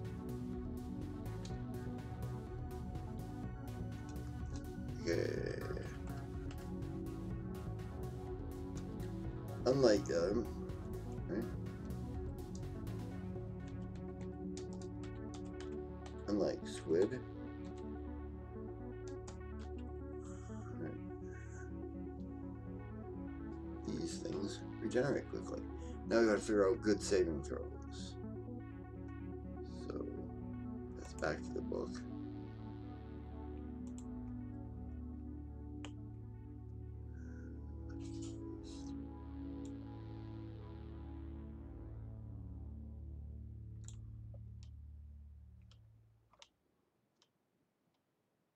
Natural beast.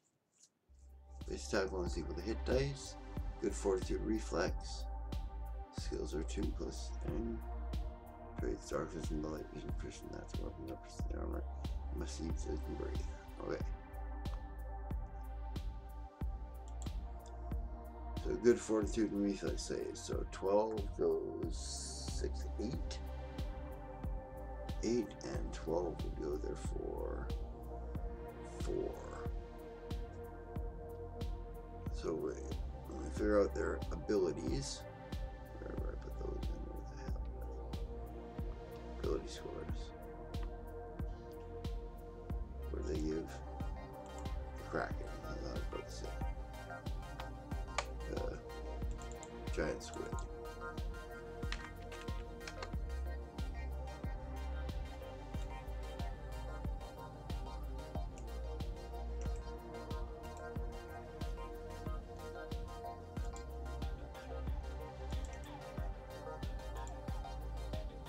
Just copied straight out of the book. Alright. Yeah, looks reasonable for their stats.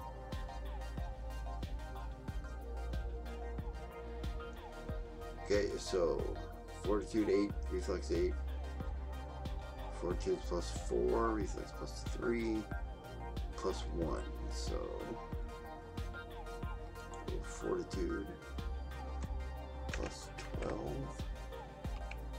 Reflex plus 11, will plus 5.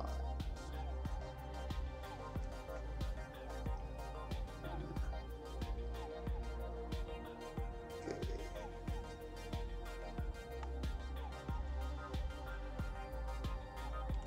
Okay. Oh, gotta get a drink.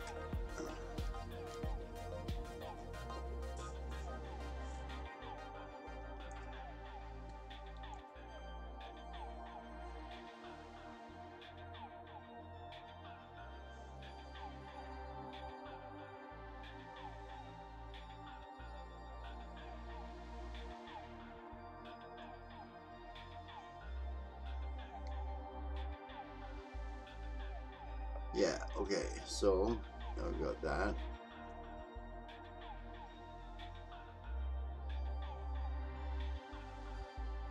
I was right, it is 114. It's not 112.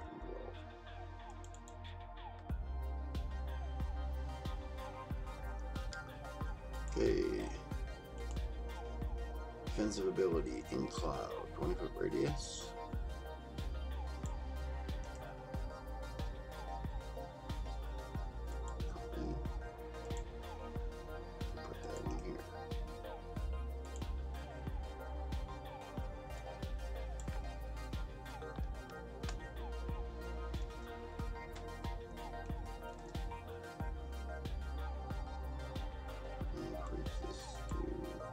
30-foot radius.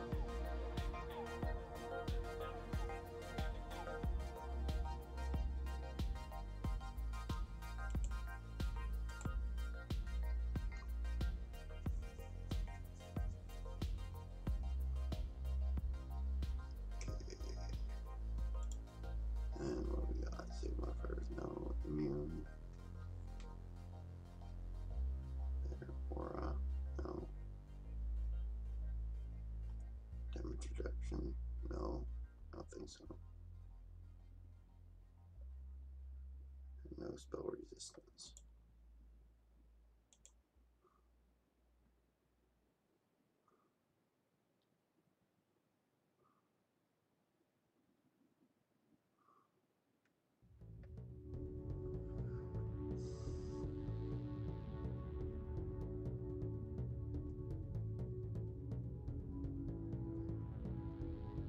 Okay, so next thing we need is its speed. It's on speed. We copy this out of here.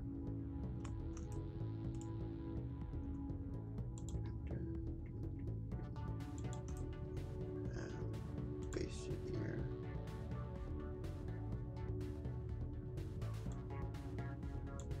Let me change this to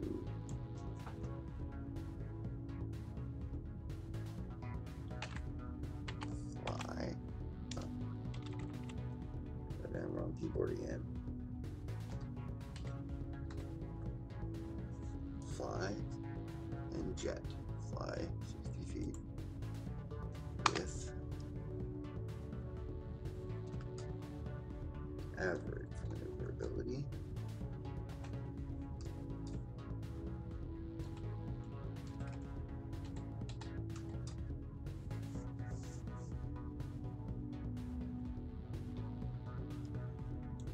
Space and reach.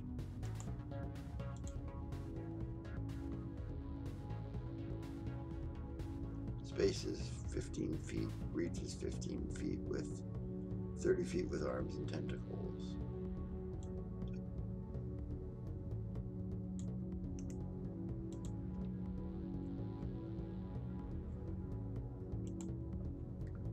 So we put that under reach. We copy this. Put it under space.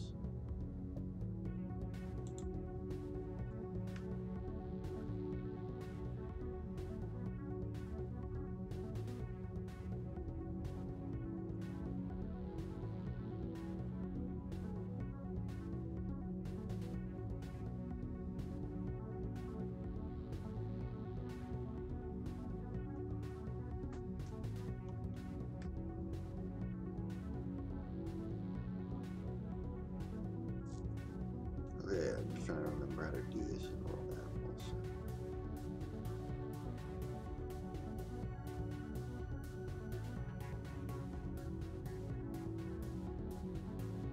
Okay. Yeah, we first start by taking a copy of its attacks. There.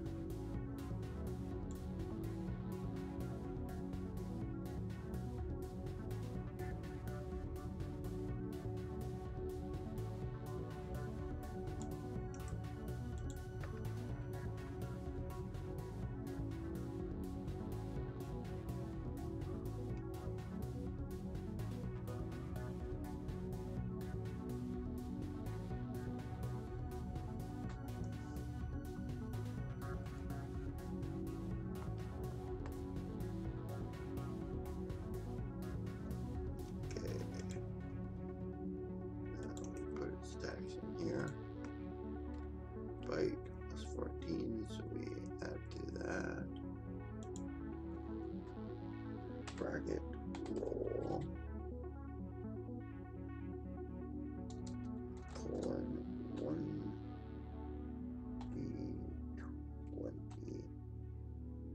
plus 14. Bite plus 14.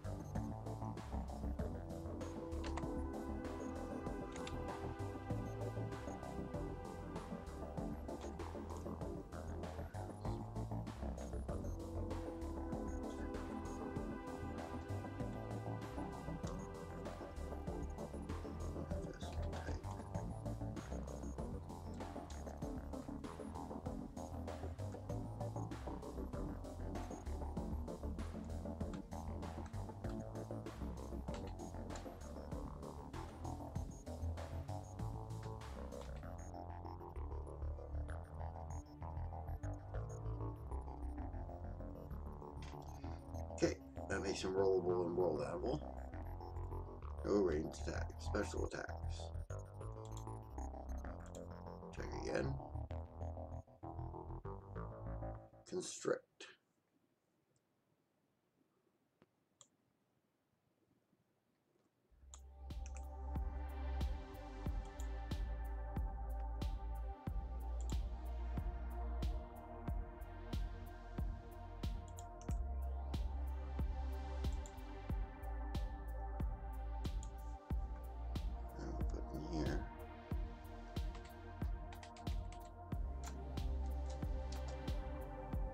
Ooh.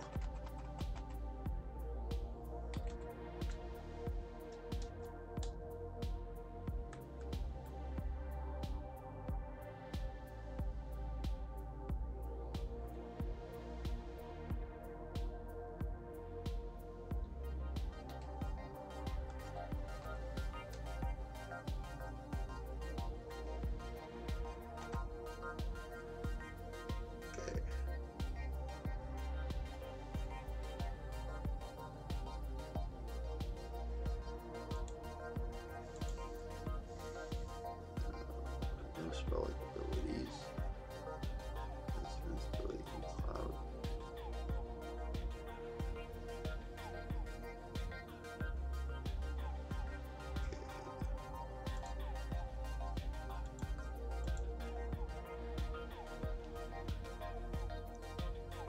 Now his base attack bonus is 12.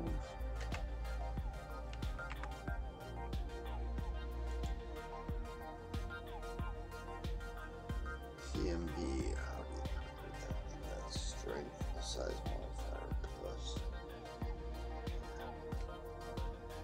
strength goes 12 and 12 is 24.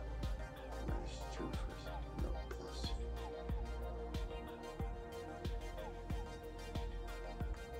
Plus 2 for size. So 24, 26.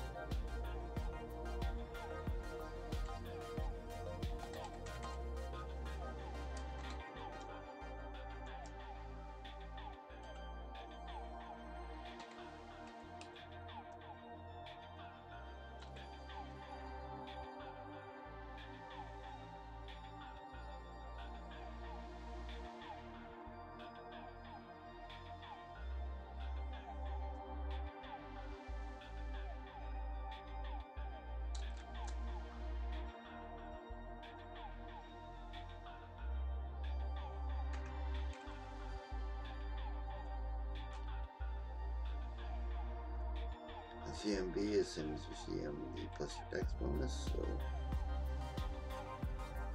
that would be 29.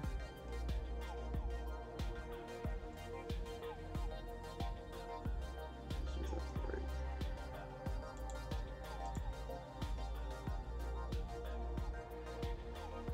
Oh, yeah, plus 4 now.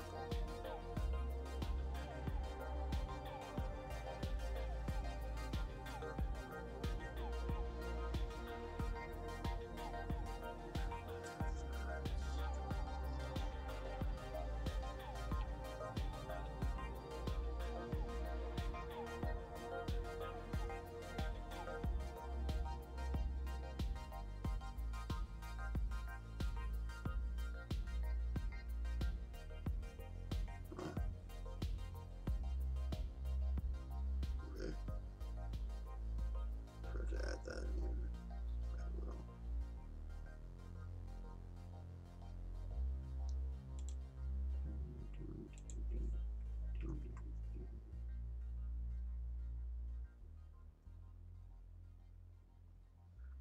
Okay. Now feet.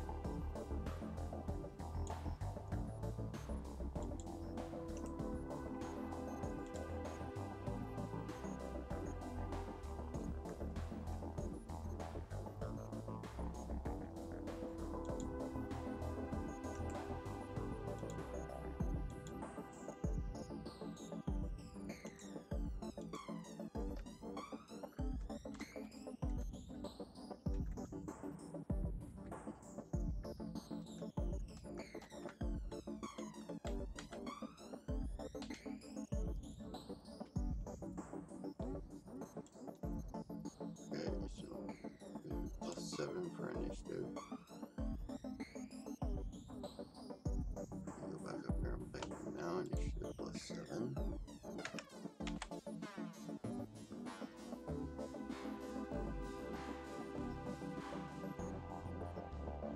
Alright, 2 fortitude reflex saves.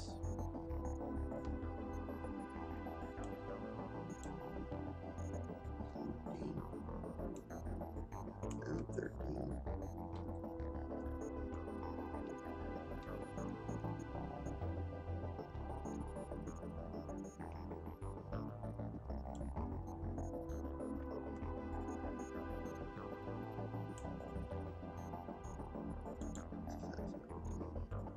Skill force and perception.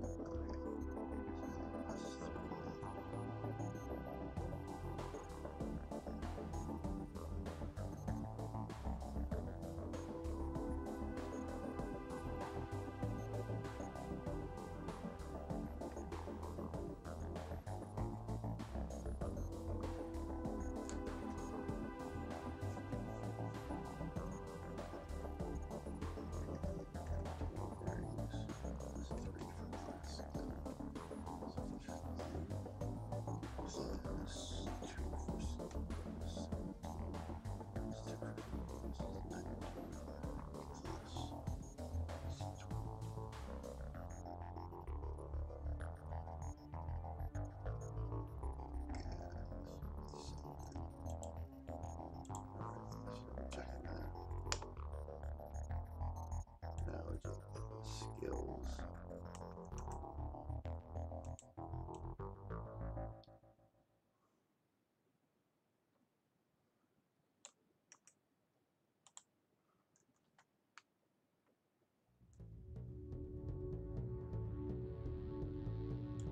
Copy it and put skills on here.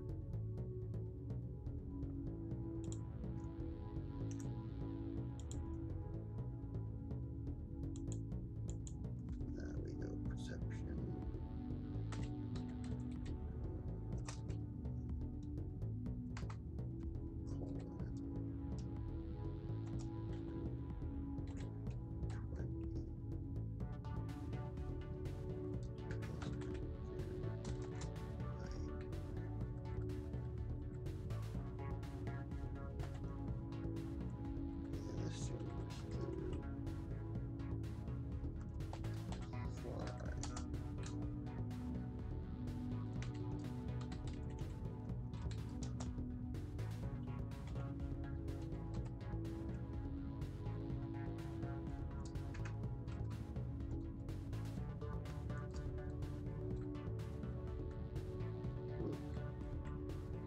Wrong bracket.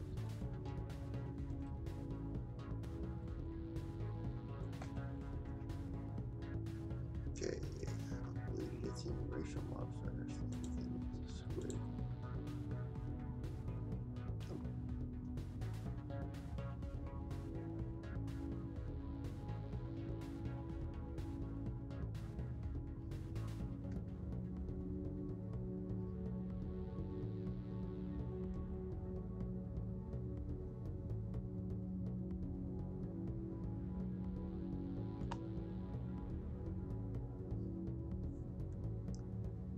Okay. My hips are, oh my god. We have special qualities. Let's see there.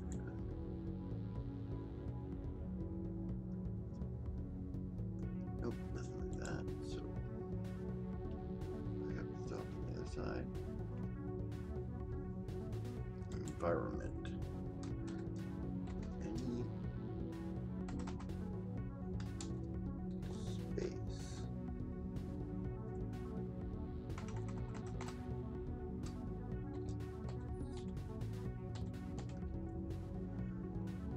Okay, they're organized.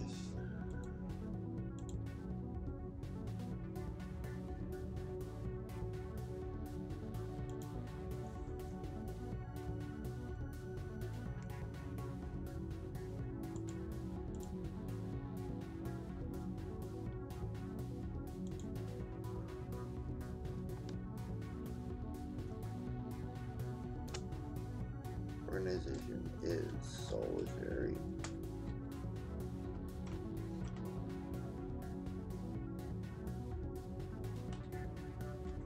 Terry or school.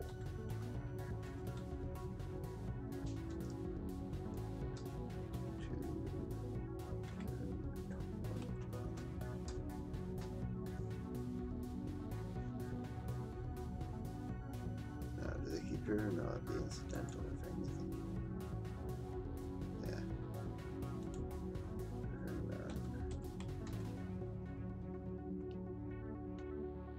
Description.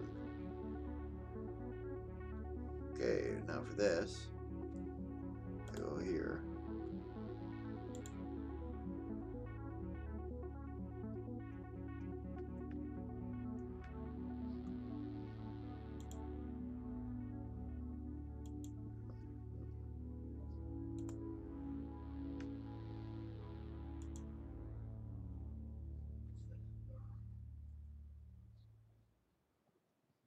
Star cricket across the universe.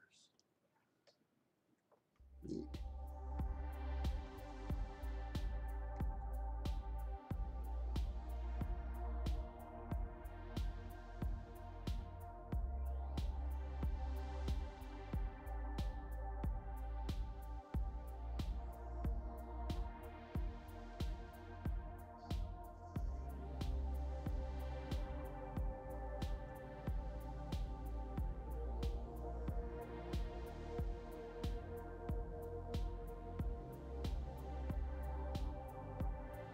Okay, there we go.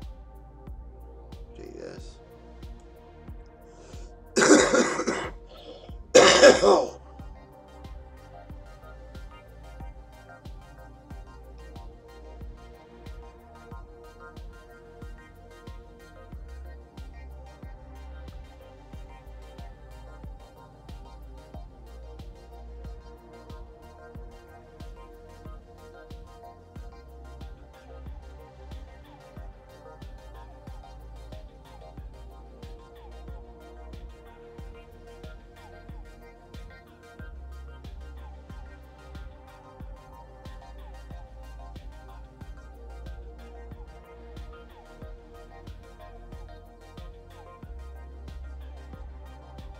Okay.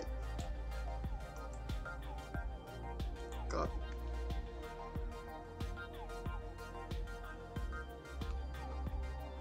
Let's drop the whole thing.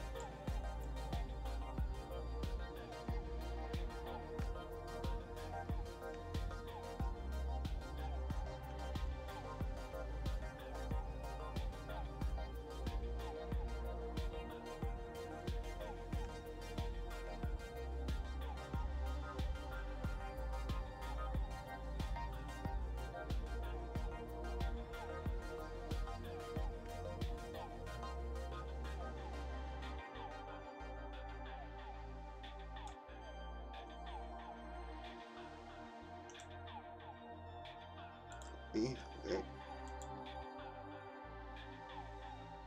Then we go back to stat box and put it under physical description.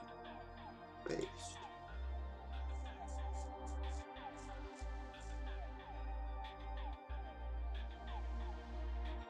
I'm not putting under physical description. I'm just going to put that under general description.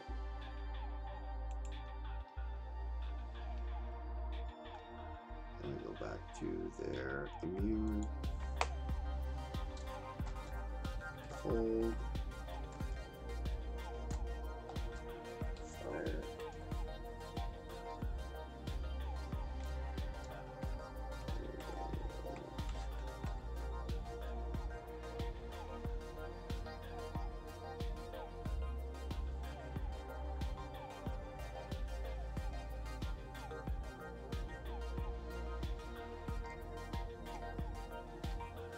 nope, wait, that's not right. This does go into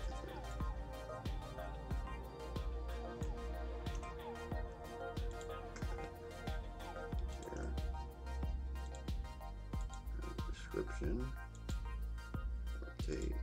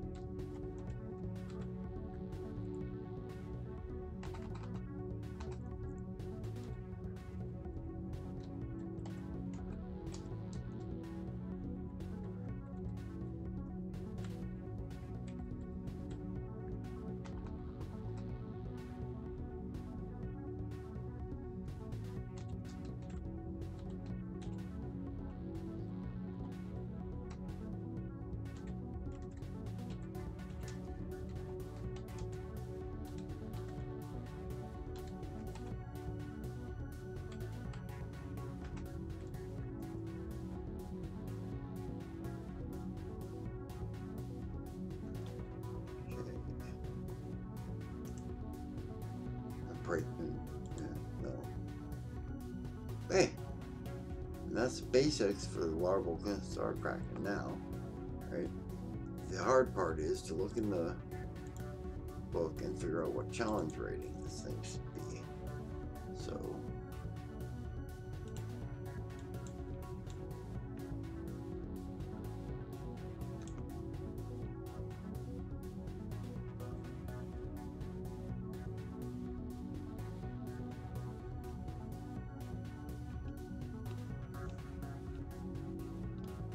Okay, challenge rating hit points are 114. So that should be right around challenge rating 9. Armor class is slightly low. High attack is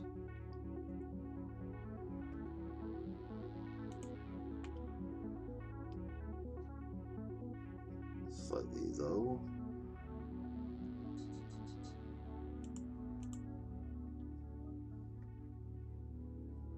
Low attack is slightly low.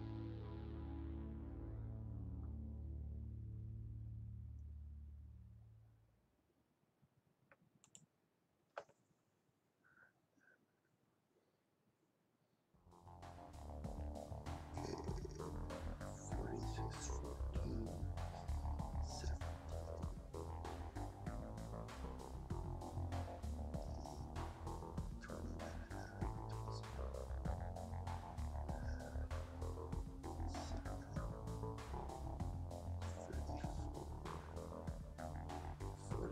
Okay.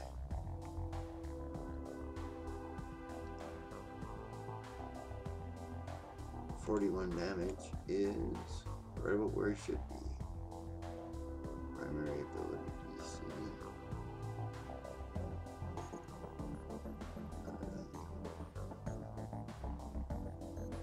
Good saves are slightly high, or slightly low.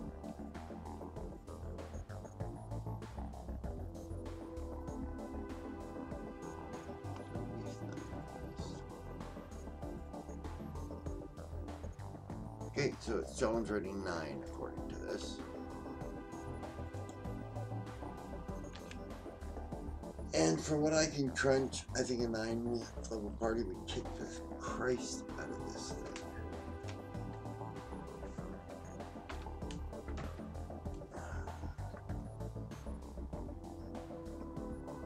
Okay, there we go. There we have the larval sword kraken. I'll let her tag it and everything.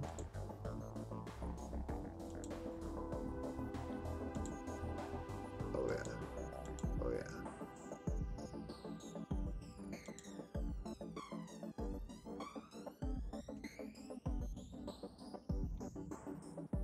Okay, now.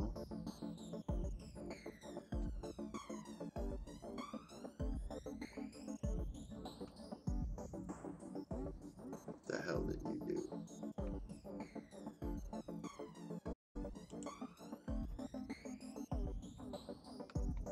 You missed flash.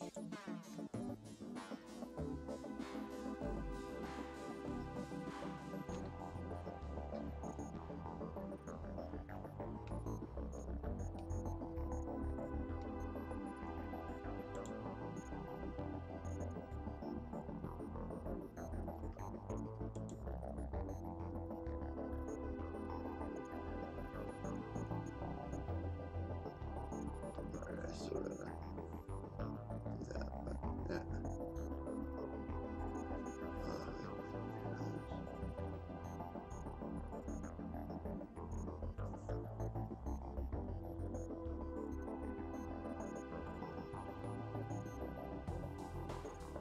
Okay, messed up on the 2 arms. So now.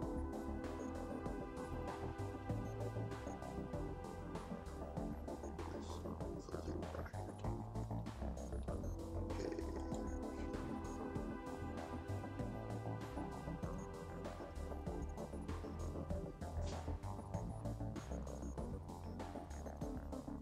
She does that. Check.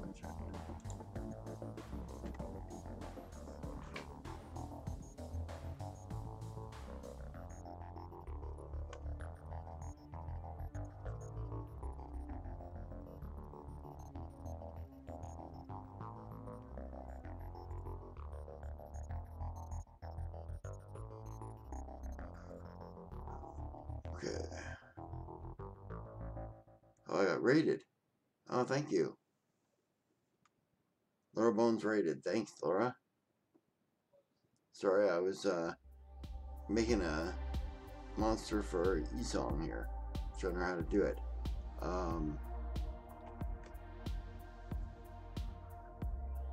Oh, I'm sorry, Esong. I didn't get around to answering your question. I will answer it next time.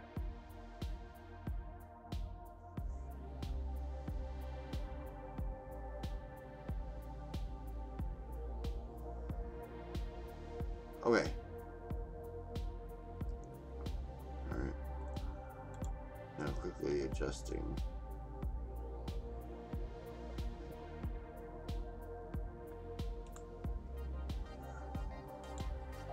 It's right here by putting another bracket in. Oops. Putting another bracket in.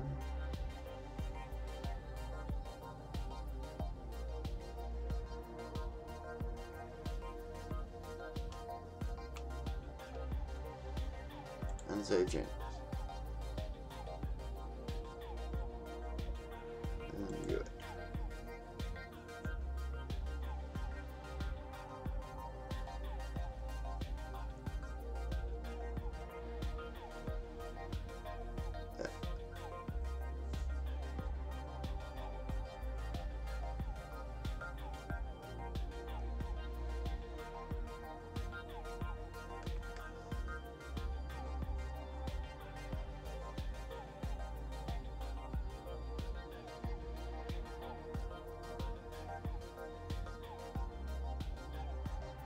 Okay, so that there is how I'm going to create a monster for Sable's game, for Sable's world.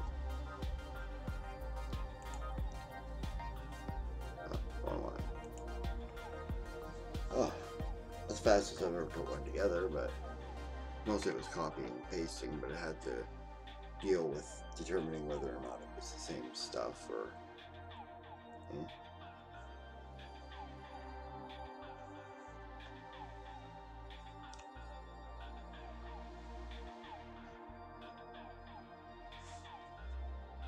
Well, Siobhan, I was looking at your message there. I come and I go.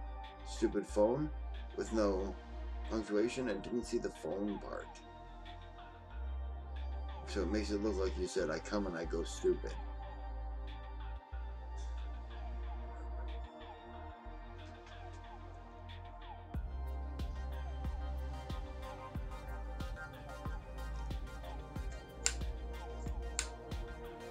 What's the new campaign you're writing there, DM Stretch?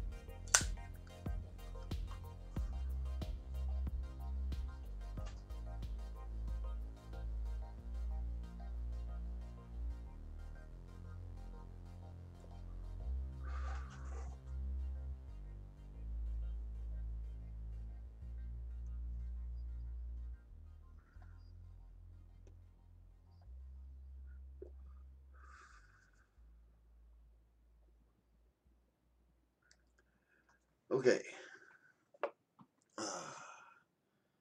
That pretty much wraps up what I had to talk about today, but I guess I could kill some time while we... Set in Ravinica, splinter cells of Golgarians working together to create a new guild to take over Ravinica under the one guild, Zuharit, which means causing mass panic with bioweapon. This weapon is a form of gas. Okay.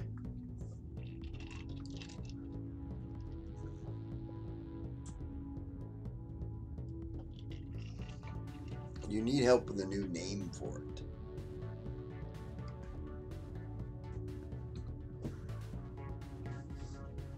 Are the characters going to be part of this plot or trying to stop it?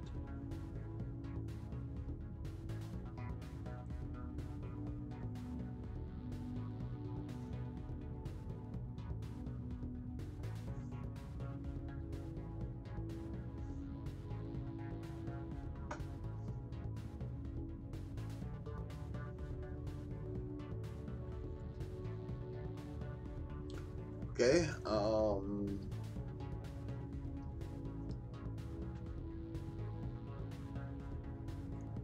about something like In for Life?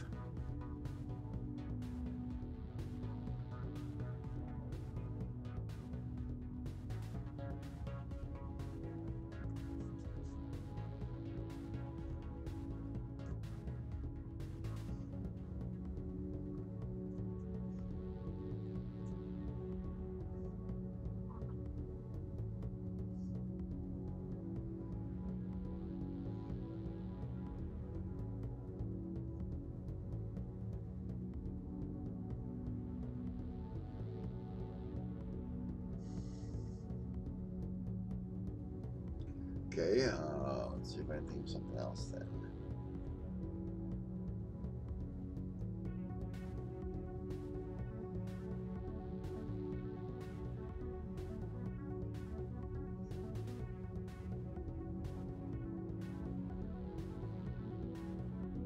Or something like the pro-life movement.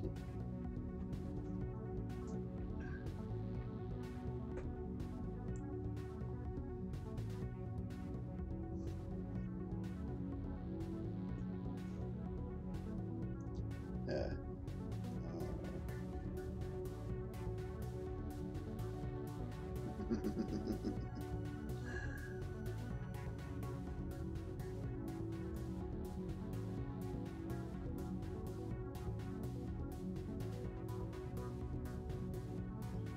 Yeah, I think the only one I can really think of at the moment right now is In It or In for Life. In It for Life.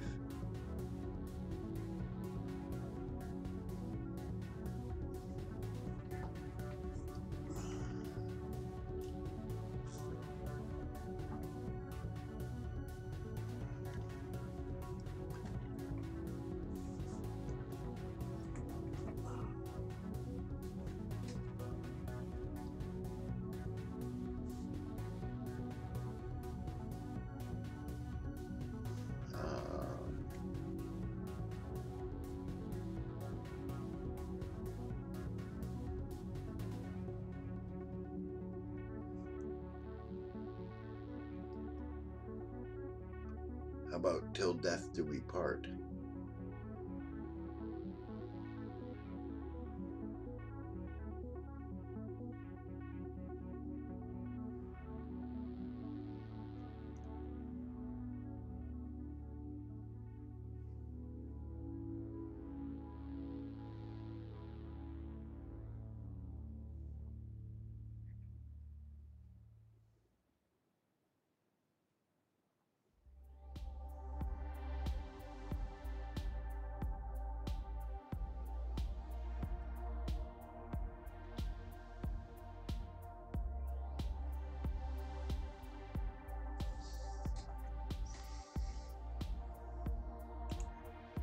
Okay, I better change this back to Diane's stuff.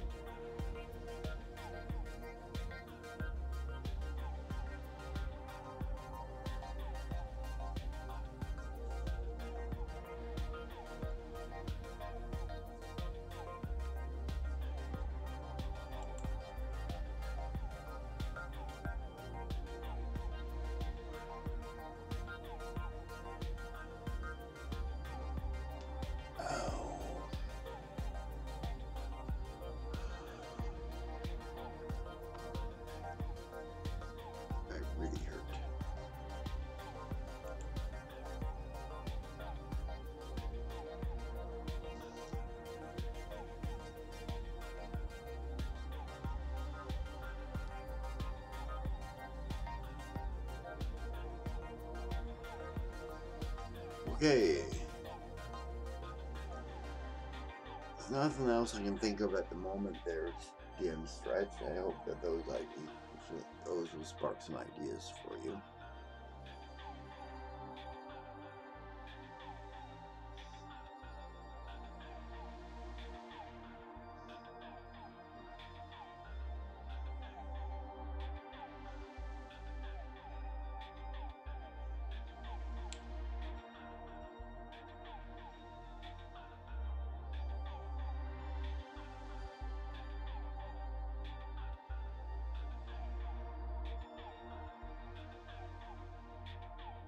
Okay.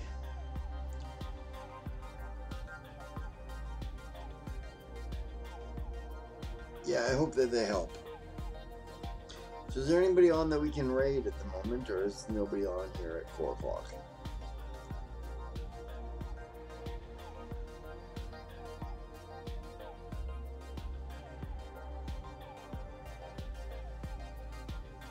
Kahuna. Ah, perfect.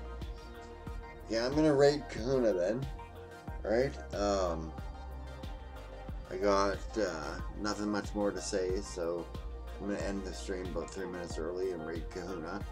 Alright, thank you for watching, thanks for being here. Alright, remember to support your local staff, and see you on Friday.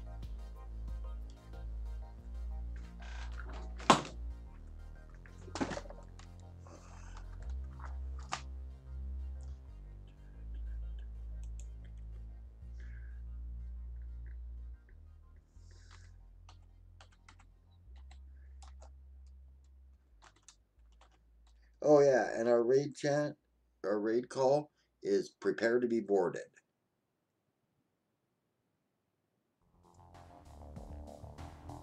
I'm glad that you've been getting some stuff done there, Lorraine. I hope I was helpful. Okay. We're off raiding Kahuna in 9, 8, 7.